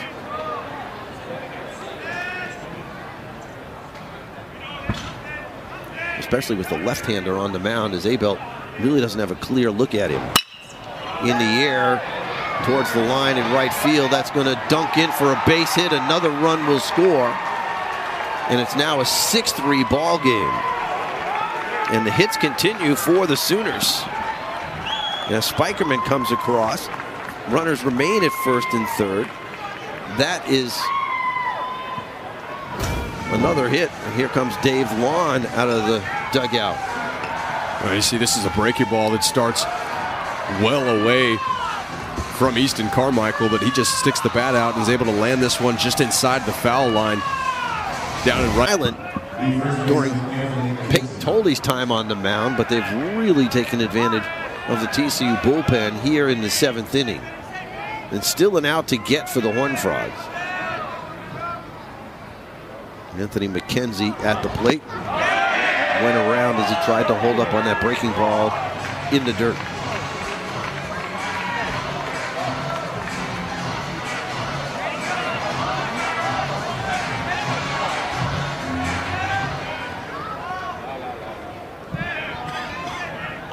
McKenzie hitless tonight. Hits it sharply back up the middle, fielded by Silva, who underhands over this last third of the ball game. 9 outs for the Horned Frogs remain in this game. It'll be Boyers in the top of the order for TCU. Boyers takes low for ball one. Well, the Frogs had some chances early in the game to score some extra runs, just couldn't do it. And now they find themselves down. Boyers has a single tonight. He's also had a sacrifice bunt, takes a fastball for a strike. Velocity down just a little bit. That fastball just 93 miles an hour. Still good velocity, but not the 96, 97 we saw when Witherspoon first entered the game back in the 5th inning.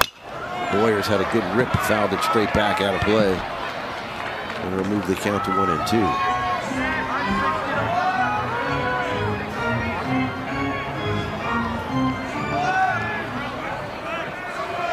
Well, TCU's been able to come from behind this year. Foul back again. Opening weekend, it came back from 2 6-run deficits late in the game. You don't like to chase the game in the final third of it. Difficult to do. At least game in and game out. But again, you don't have to get all 3 runs back if you're TCU in this inning. You just got to start to chip away just a little bit and give yourself a chance. Boyers lays off. Looked like a breaking ball that just never did anything.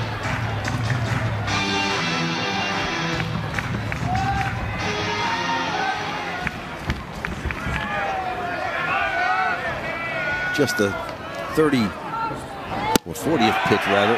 Did he go around? He did. And Boyers is down on strikes to start the 7th for the Horned Frogs.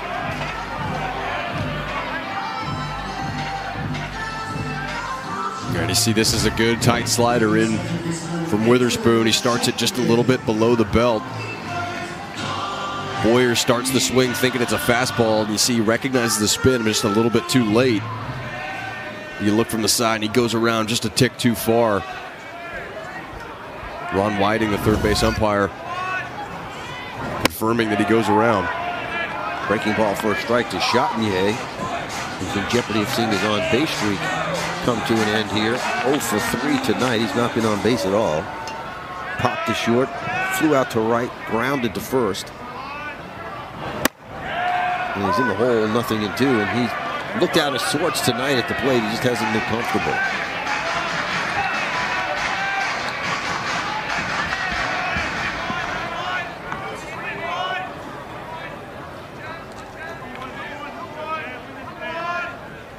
Here's the 0-2.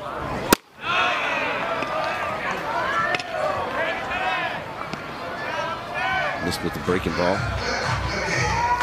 Witherspoon certainly likes that slider. When he's able to keep it down, tough pitch to hit for the Horned Frogs so far in this outing, but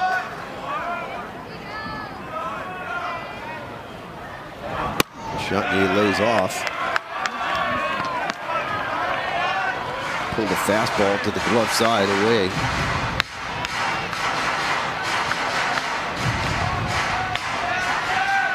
TCU looking for some base runners here with 1 out in the 7th.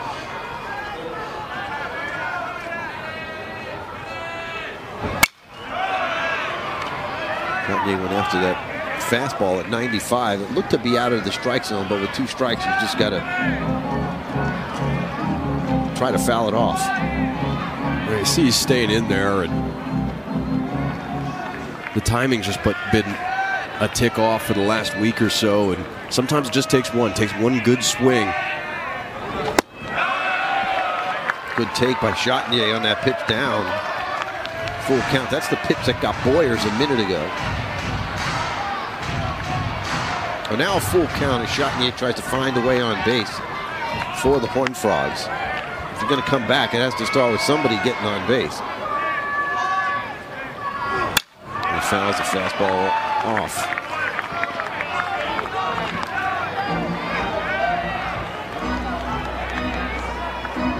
Chatinier battling Witherspoon here.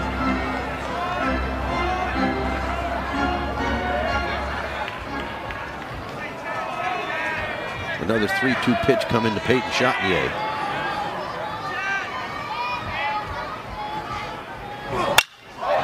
in the air, deep to right field. Back goes Madron at the fence. He turns around and shy of the warning track is able to haul it in for the out.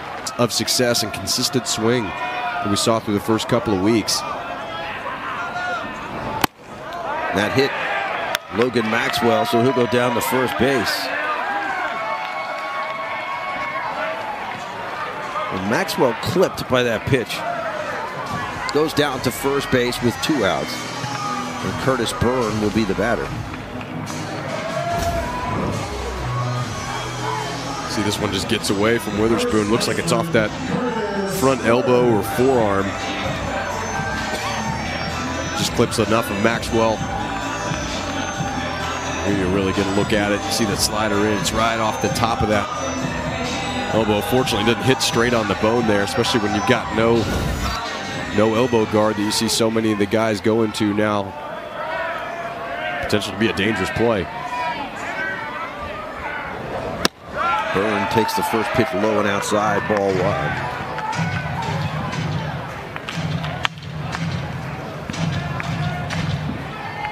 Curtis with a couple of hits. Singled up the middle in the 4th, singled to right in the 5th, struck out all the way back in the 1st. Up in the count now, 2-0.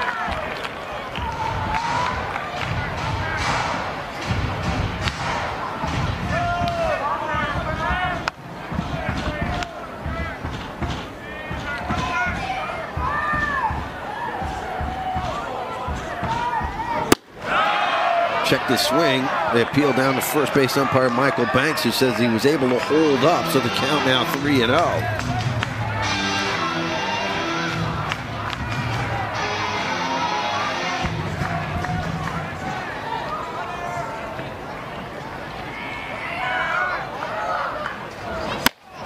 There's a strike.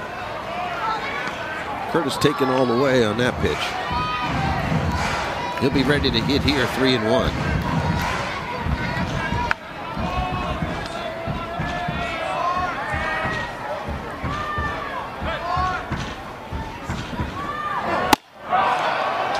Looked like he went off the ball 4. That appeared to be above the letters. Now it's full, 3-2. 95 miles an hour. That looks pretty good up there, but it's impossible almost to get on top of. So with the count 4, Logan Maxwell will take off on the pitch. They elect to hold him on here, but he'll still go as soon as the pitch is delivered. There he goes. Strike 3 called on the outside corner.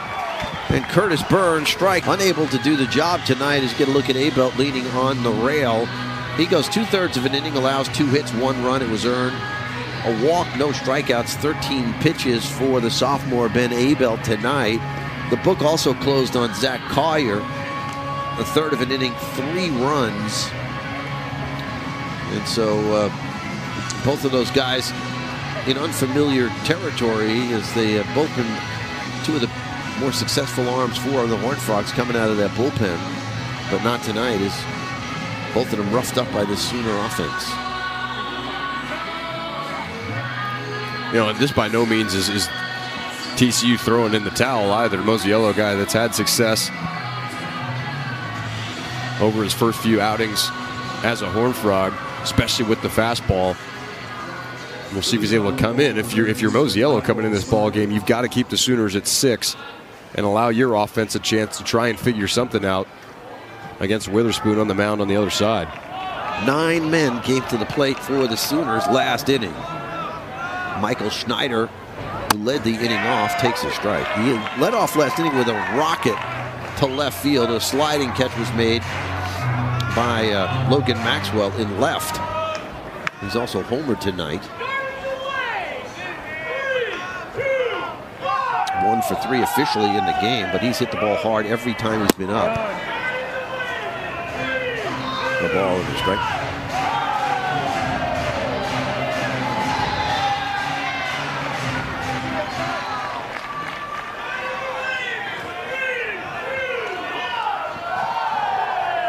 Eight hits for the Sooners tonight.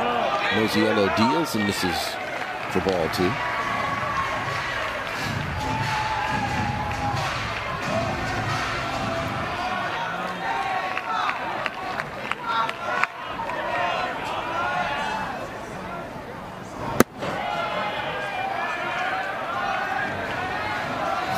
3-1 count now on the dangerous Michael Schneider.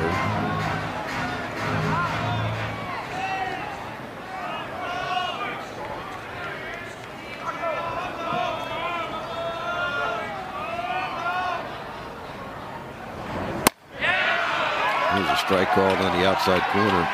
Schneider trying to steal a ball 4. Kind of a wry smile on his face. Didn't agree with the call from home plate umpire Casey Mosier. He thought it was outside, but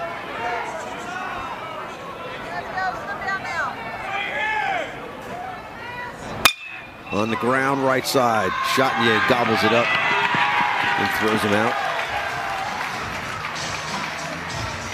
1 up, 1 down here to start the 8th. That's a nice job of Mosiello staying in the count. Close pitch to get to 3-2, and then you're able to get the ground ball to Chatinier for the first out. Keep the leadoff man off the base paths. Jackson Nicholas, the second baseman, coming up. Well, he got everything started for the Sooners last inning. And a base hit up the middle. And he's hit by the pitch here. He'll go down to first base. And no.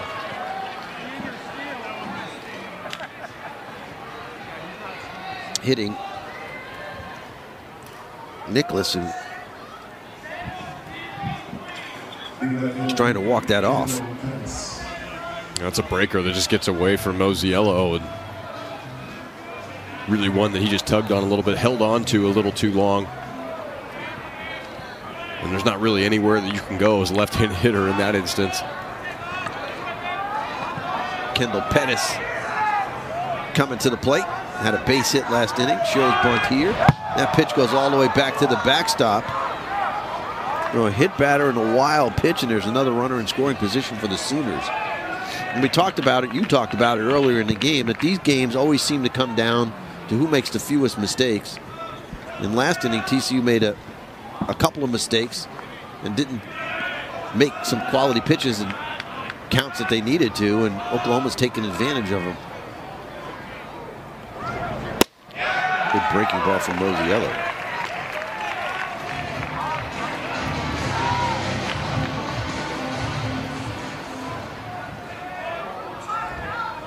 Sooners have won the last 2 series against TCU.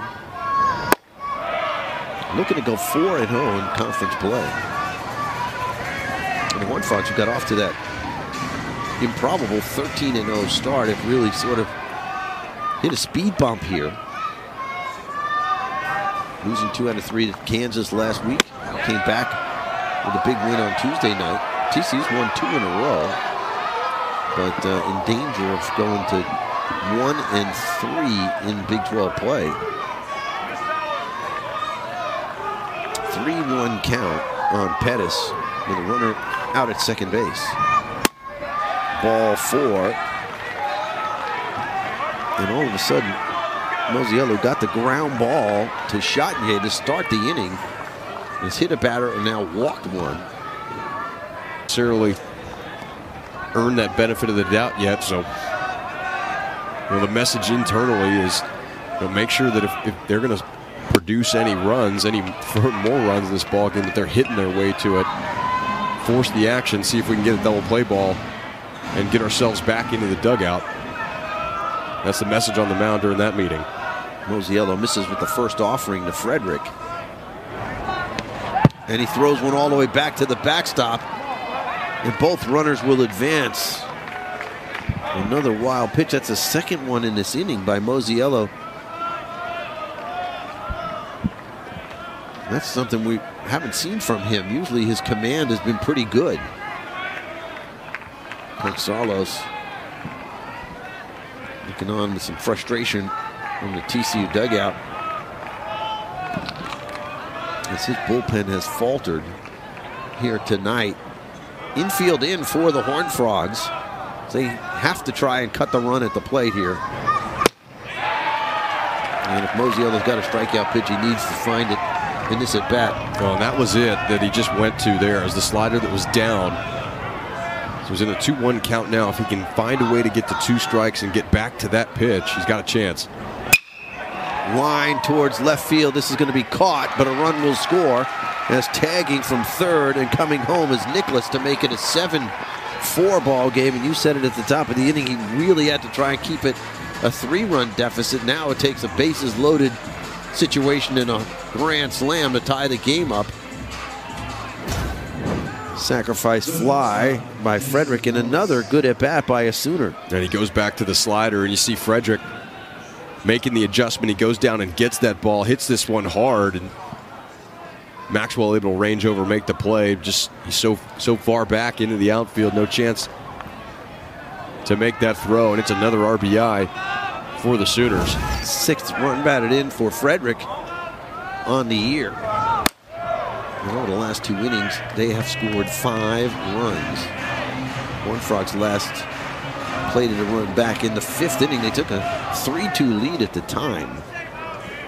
But since then, it's been all Oklahoma.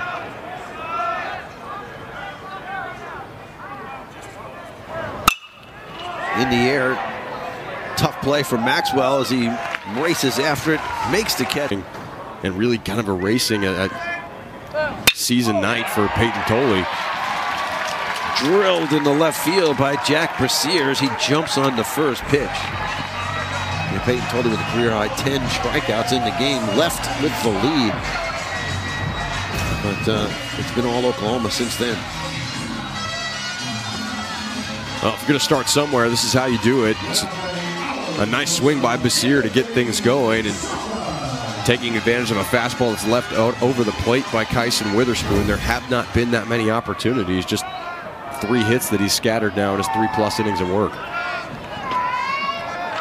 Anthony Silva at the plate now. Tried to check his swing. Was able to. He took the pitch for ball 1.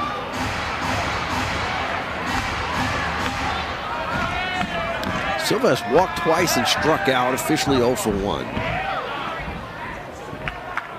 Well, we've talked about it before in situations similar to this. If you're TCU, you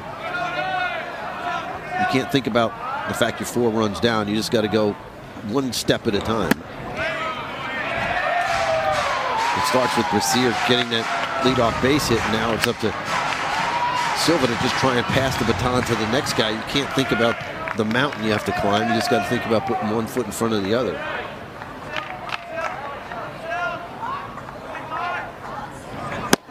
There's a strike. It's 2-1.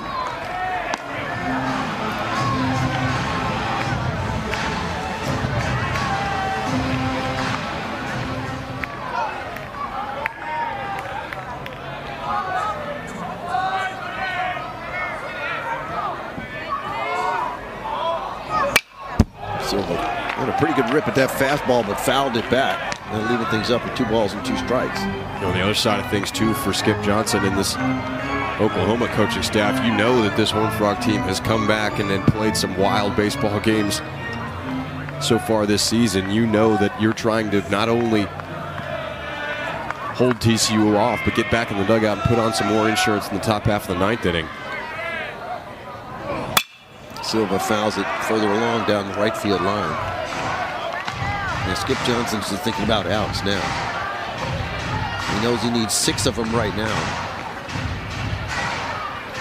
You see him relaying the pitches with a little walkie-talkie.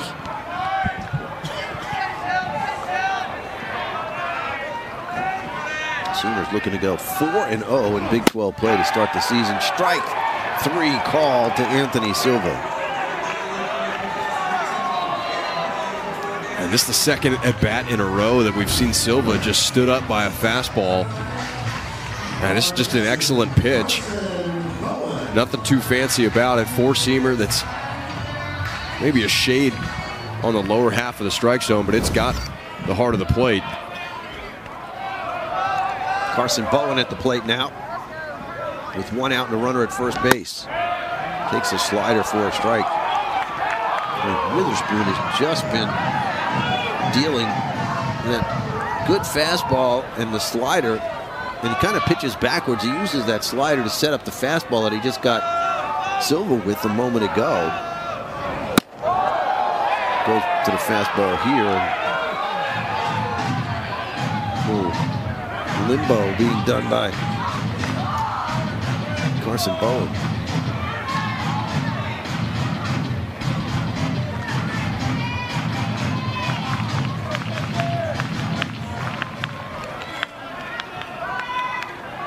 One for two for Bowen. He's got a double. He's also walked. Fouled out his other time to the plate. Up in the count here now. 2-1.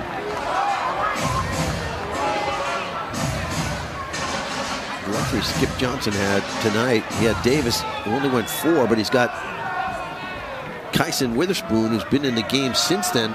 A guy who has started and gone as many as 5 innings. Swing and a miss. So this is not unfamiliar territory for him. He's in his 4th inning of work here. Pitch count now up to 62, the most he's thrown in any one game, 80. So he's still got a ways to go to reach that plateau. And he strikes out Carson Bowen. Back-to-back strikeouts for Witherspoon. They're 2-way after a good start to the inning for TCU. Frogs are in danger of wasting a leadoff single. Yeah, that's 6 now on the night for Kyson Witherspoon. This is just a fastball that he pulls a little bit off the plate and it's up. And you see Bowen, another one where he's going fishing outside. He's been susceptible to that pitch over the last week or so. In the dirt. Stayed right at the feet of the catcher Carmichael, and Basir started and then stopped. And with the 4-run lead, Carmichael did a good job. He just picked the baseball up. He wasn't going to risk a throw. There's no point in throwing down there. Might have had a chance at Basir, who had wandered pretty far off the bag.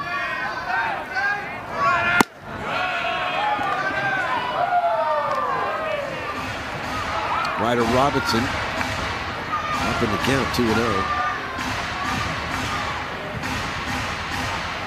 Robinson with a sacrifice fly and an RBI. He's also walked and scored.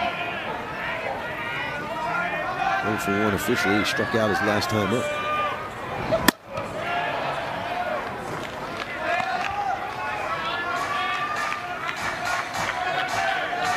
Nine strikeouts for this Sooner pitching staff tonight. Most of them, as you mentioned, from Witherspoon.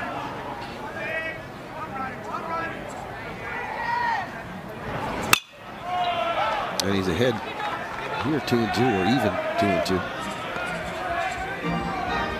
Robinson was one of those victims back in the 6th inning, and it was a slider that was underneath his hands. We'll see 2-2 if that's what Witherspoon goes back here, trying to get the freshman to swing over the top of another one.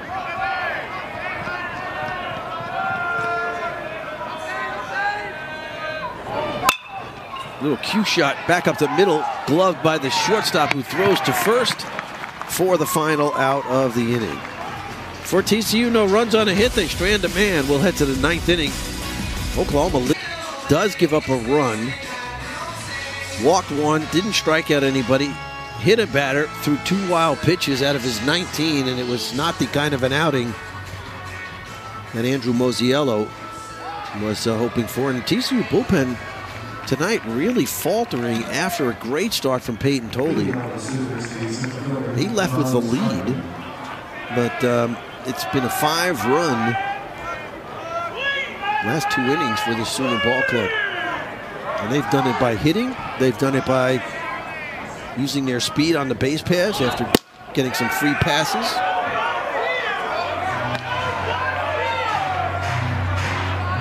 First pitch to John Spikerman, taken for ball 1.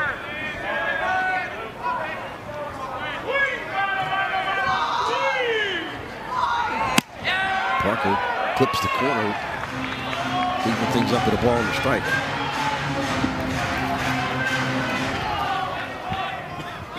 Top of the order for Oklahoma here in the 9th.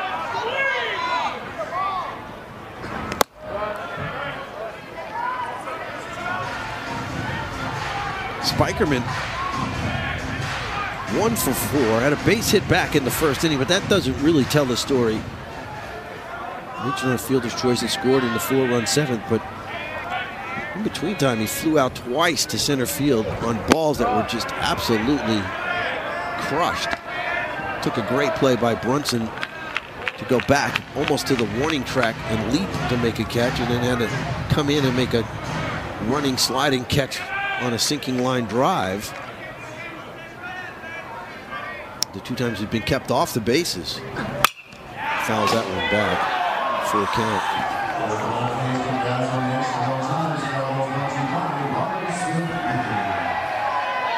Well, for TCU, you cannot afford to give up any more runs. You're already down 4, which means there's a tremendous amount of work to try and do in the bottom half of the 9th inning.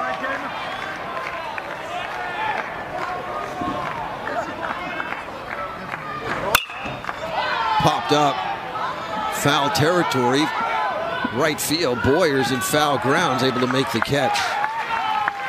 So probably the weakest contact of the night by Spikerman. That was a nice job by Parker getting in on Spikerman, and just another example of Luke Boyers being able to range really far from true right field over into foul territory. A lot of foul territory here on both sides of the field at Lupton Stadium.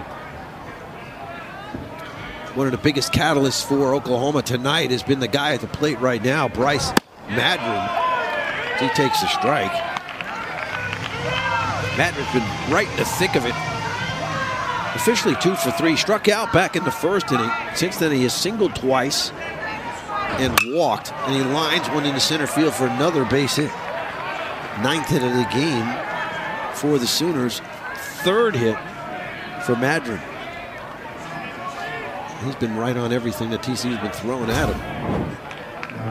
That's just really simple and a nice piece of hitting. You see there's a fastball at the lower part of the zone. He just goes down and gets it. He's flat through it, pulling the hands in and able to line it right back where it came from. 3 for 4 night for Madron.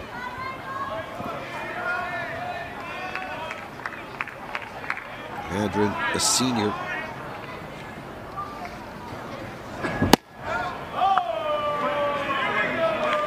A pitch missed down low and outside to Easton Carmichael. He had a base hit his last time up. That's his only hit tonight. 1 for 4. Drove in a run with that base hit, throw to first base, and Madron able to get back. He's not stolen a base yet this year, but I wouldn't be surprised here in the 9th inning to see him go, with Oklahoma holding the 4-run lead. Another throw over, and that one was almost thrown away. Curtis Byrne had to climb the ladder to stop that one from going down the right field line.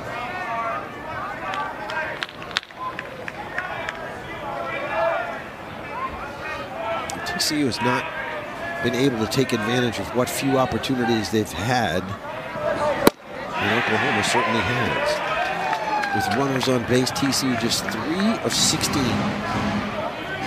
For Oklahoma, they're 5 of 50. That's a .333 batting average. With runners in scoring position, they're even better, 4 for 9. TCU just 1 for 6.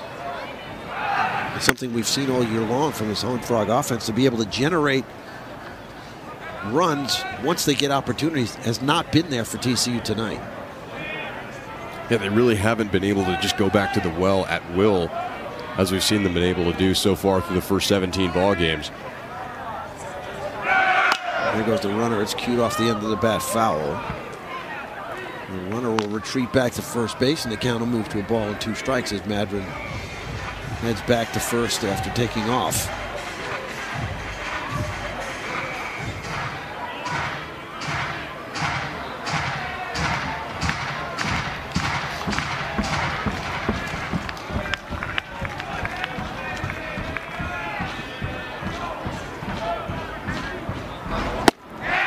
Good pitch by Parker, got him swinging.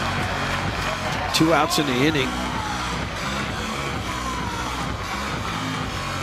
You see Madron talking to, or Carmichael talking to McKenzie, who's coming to the plate. I see when Parker's going, he's got 3+ pitches. The fastball can play into the mid-90s. He's got the big slider as well. This See a breaking ball that he gets Carmichael with, and then a changeup that also gets a lot of swings and misses when it's on. Just a matter of putting it all together consistently. With 2 outs and a runner over at first base. First baseman Anthony McKenzie comes to the plate. That's the first pitch for ball 1.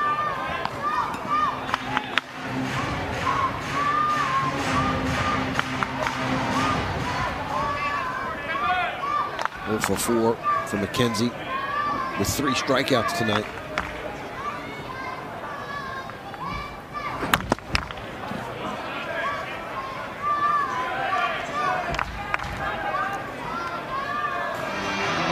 You got to hand it to the Sooners tonight. They were frustrated by Peyton Tolley in the first 6 innings of this game. The only 2 runs they scored was on a 2-run home run. But they hung around and continued to battle. Once they got into the TCU bullpen, they've been able to really string some offense together. Yeah, you've got to just stay the course and sometimes just grind it out through a starter. That's why trying to even have long at-bats, elevating pitch counts, even if you're not necessarily tacking on runs early in the ball game. Obviously, the Sooners got the 2-run homer by Snyder in the 4th inning that gave them the lead. Not a whole lot of offensive output other than that, but they got a great start from Davis on their end, and they were able to find that separation here over the last couple of innings. And then the great bullpen job by Kyson Witherspoon. We'll see if he comes back out for the bottom half of the 9th inning. Runner goes. The pitch is swung on and missed. Throw down to second, not in time. It's a stolen base for Madron. That's his first of the year. Second of the ball game for the Sooners in the 27th. As Bowen's throw is late. You're thinking about Witherspoon. He's only thrown 72 pitches, so below his season high of 80. We'll have to see if he comes out for the 9th with a 4-run lead. Swing and a miss. Good pitch by Caden Parker. But nothing since then. And Witherspoon's been doing it with the combination of the fastball and that breaking ball that you see misses up to Brunson for ball 1. Brunson, Boyers, and Chatinier for the Horned Frogs, but they'll have to send more than just those guys to the plate as you see what Witherspoon's done tonight. Just an outstanding outing for the right-hander.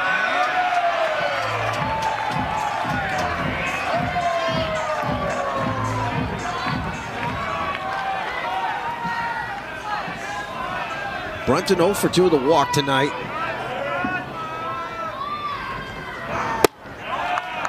And there's a strike.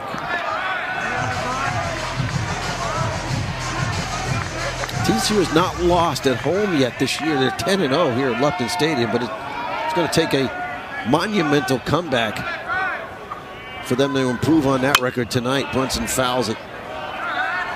Now leaving things up with 2 balls and 2 strikes.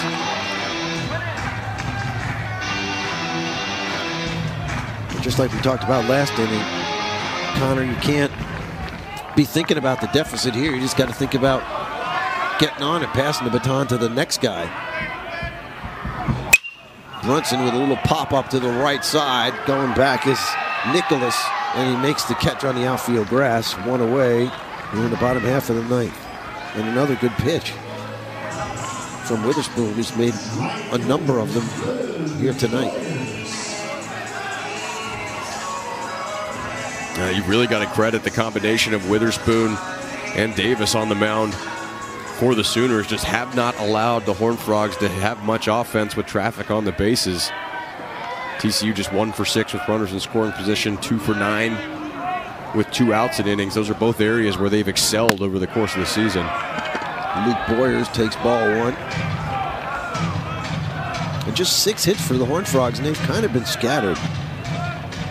They had 5 of the 6 through the first 5 innings, so just 1 hit allowed since the 5th inning. So as Oklahoma has taken the lead on TCU, the Horned Frog offense is completely stalled against Witherspoon, who's been dominating. and in line for the win here.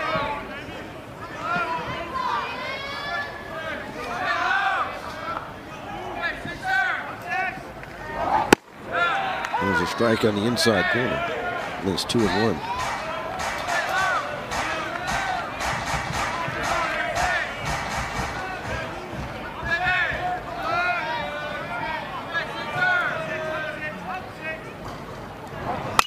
Foul back.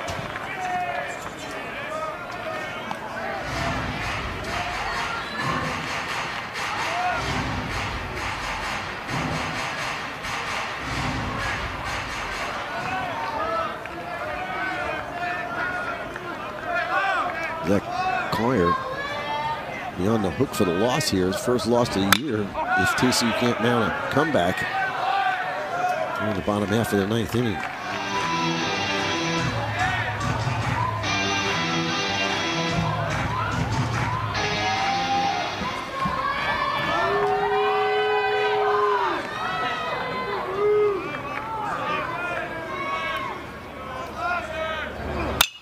Boyers fouls another fastball off the left side.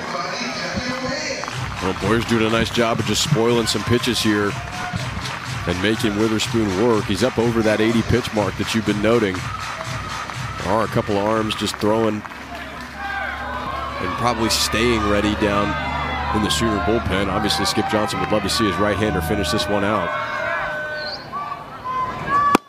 Boyers can't hold up. He's down on strikes. And TCU's down to their final out of the night. Yeah, and it's fitting for Witherspoon. It's just another great breaking ball from him. You see he starts this right above the knee and just snaps it off.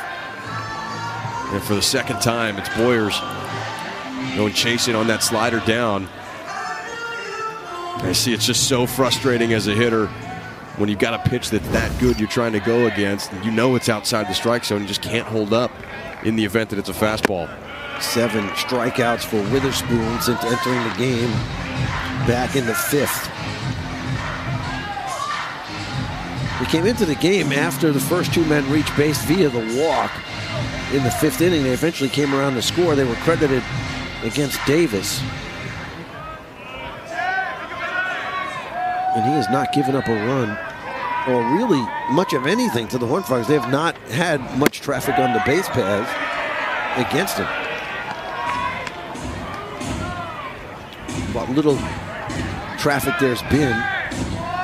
They had a walk in the 6th, a hit batter in the 7th, a base hit to start the 8th, but he's come right back and slammed the door, not allowed another base runner in those innings. He's trying to finish this one off here as he falls behind Chatinier 3-0.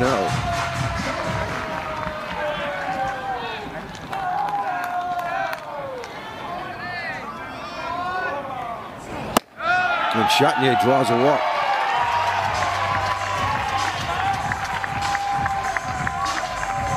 So here in the 9th, Chatinier keeps his on-base streak alive, but TCU's going to need at least a couple of more guys to get on base to give themselves a puncher's chance. A line drive back in the 3rd. Drove into with a base hit to right field in the 5th, hit by a pitch his last time in. There goes Chatinier. He's going to take second base on defensive indifference. His run meaningless to Oklahoma.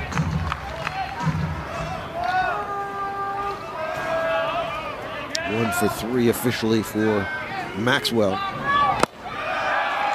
You can tell he's seen the ball well. He's not offering at those pitches. He's just been the most consistent offensive performer for the Horned Frogs, and it's been steady. See the batting average up to 439 for Maxwell, 429 rather, for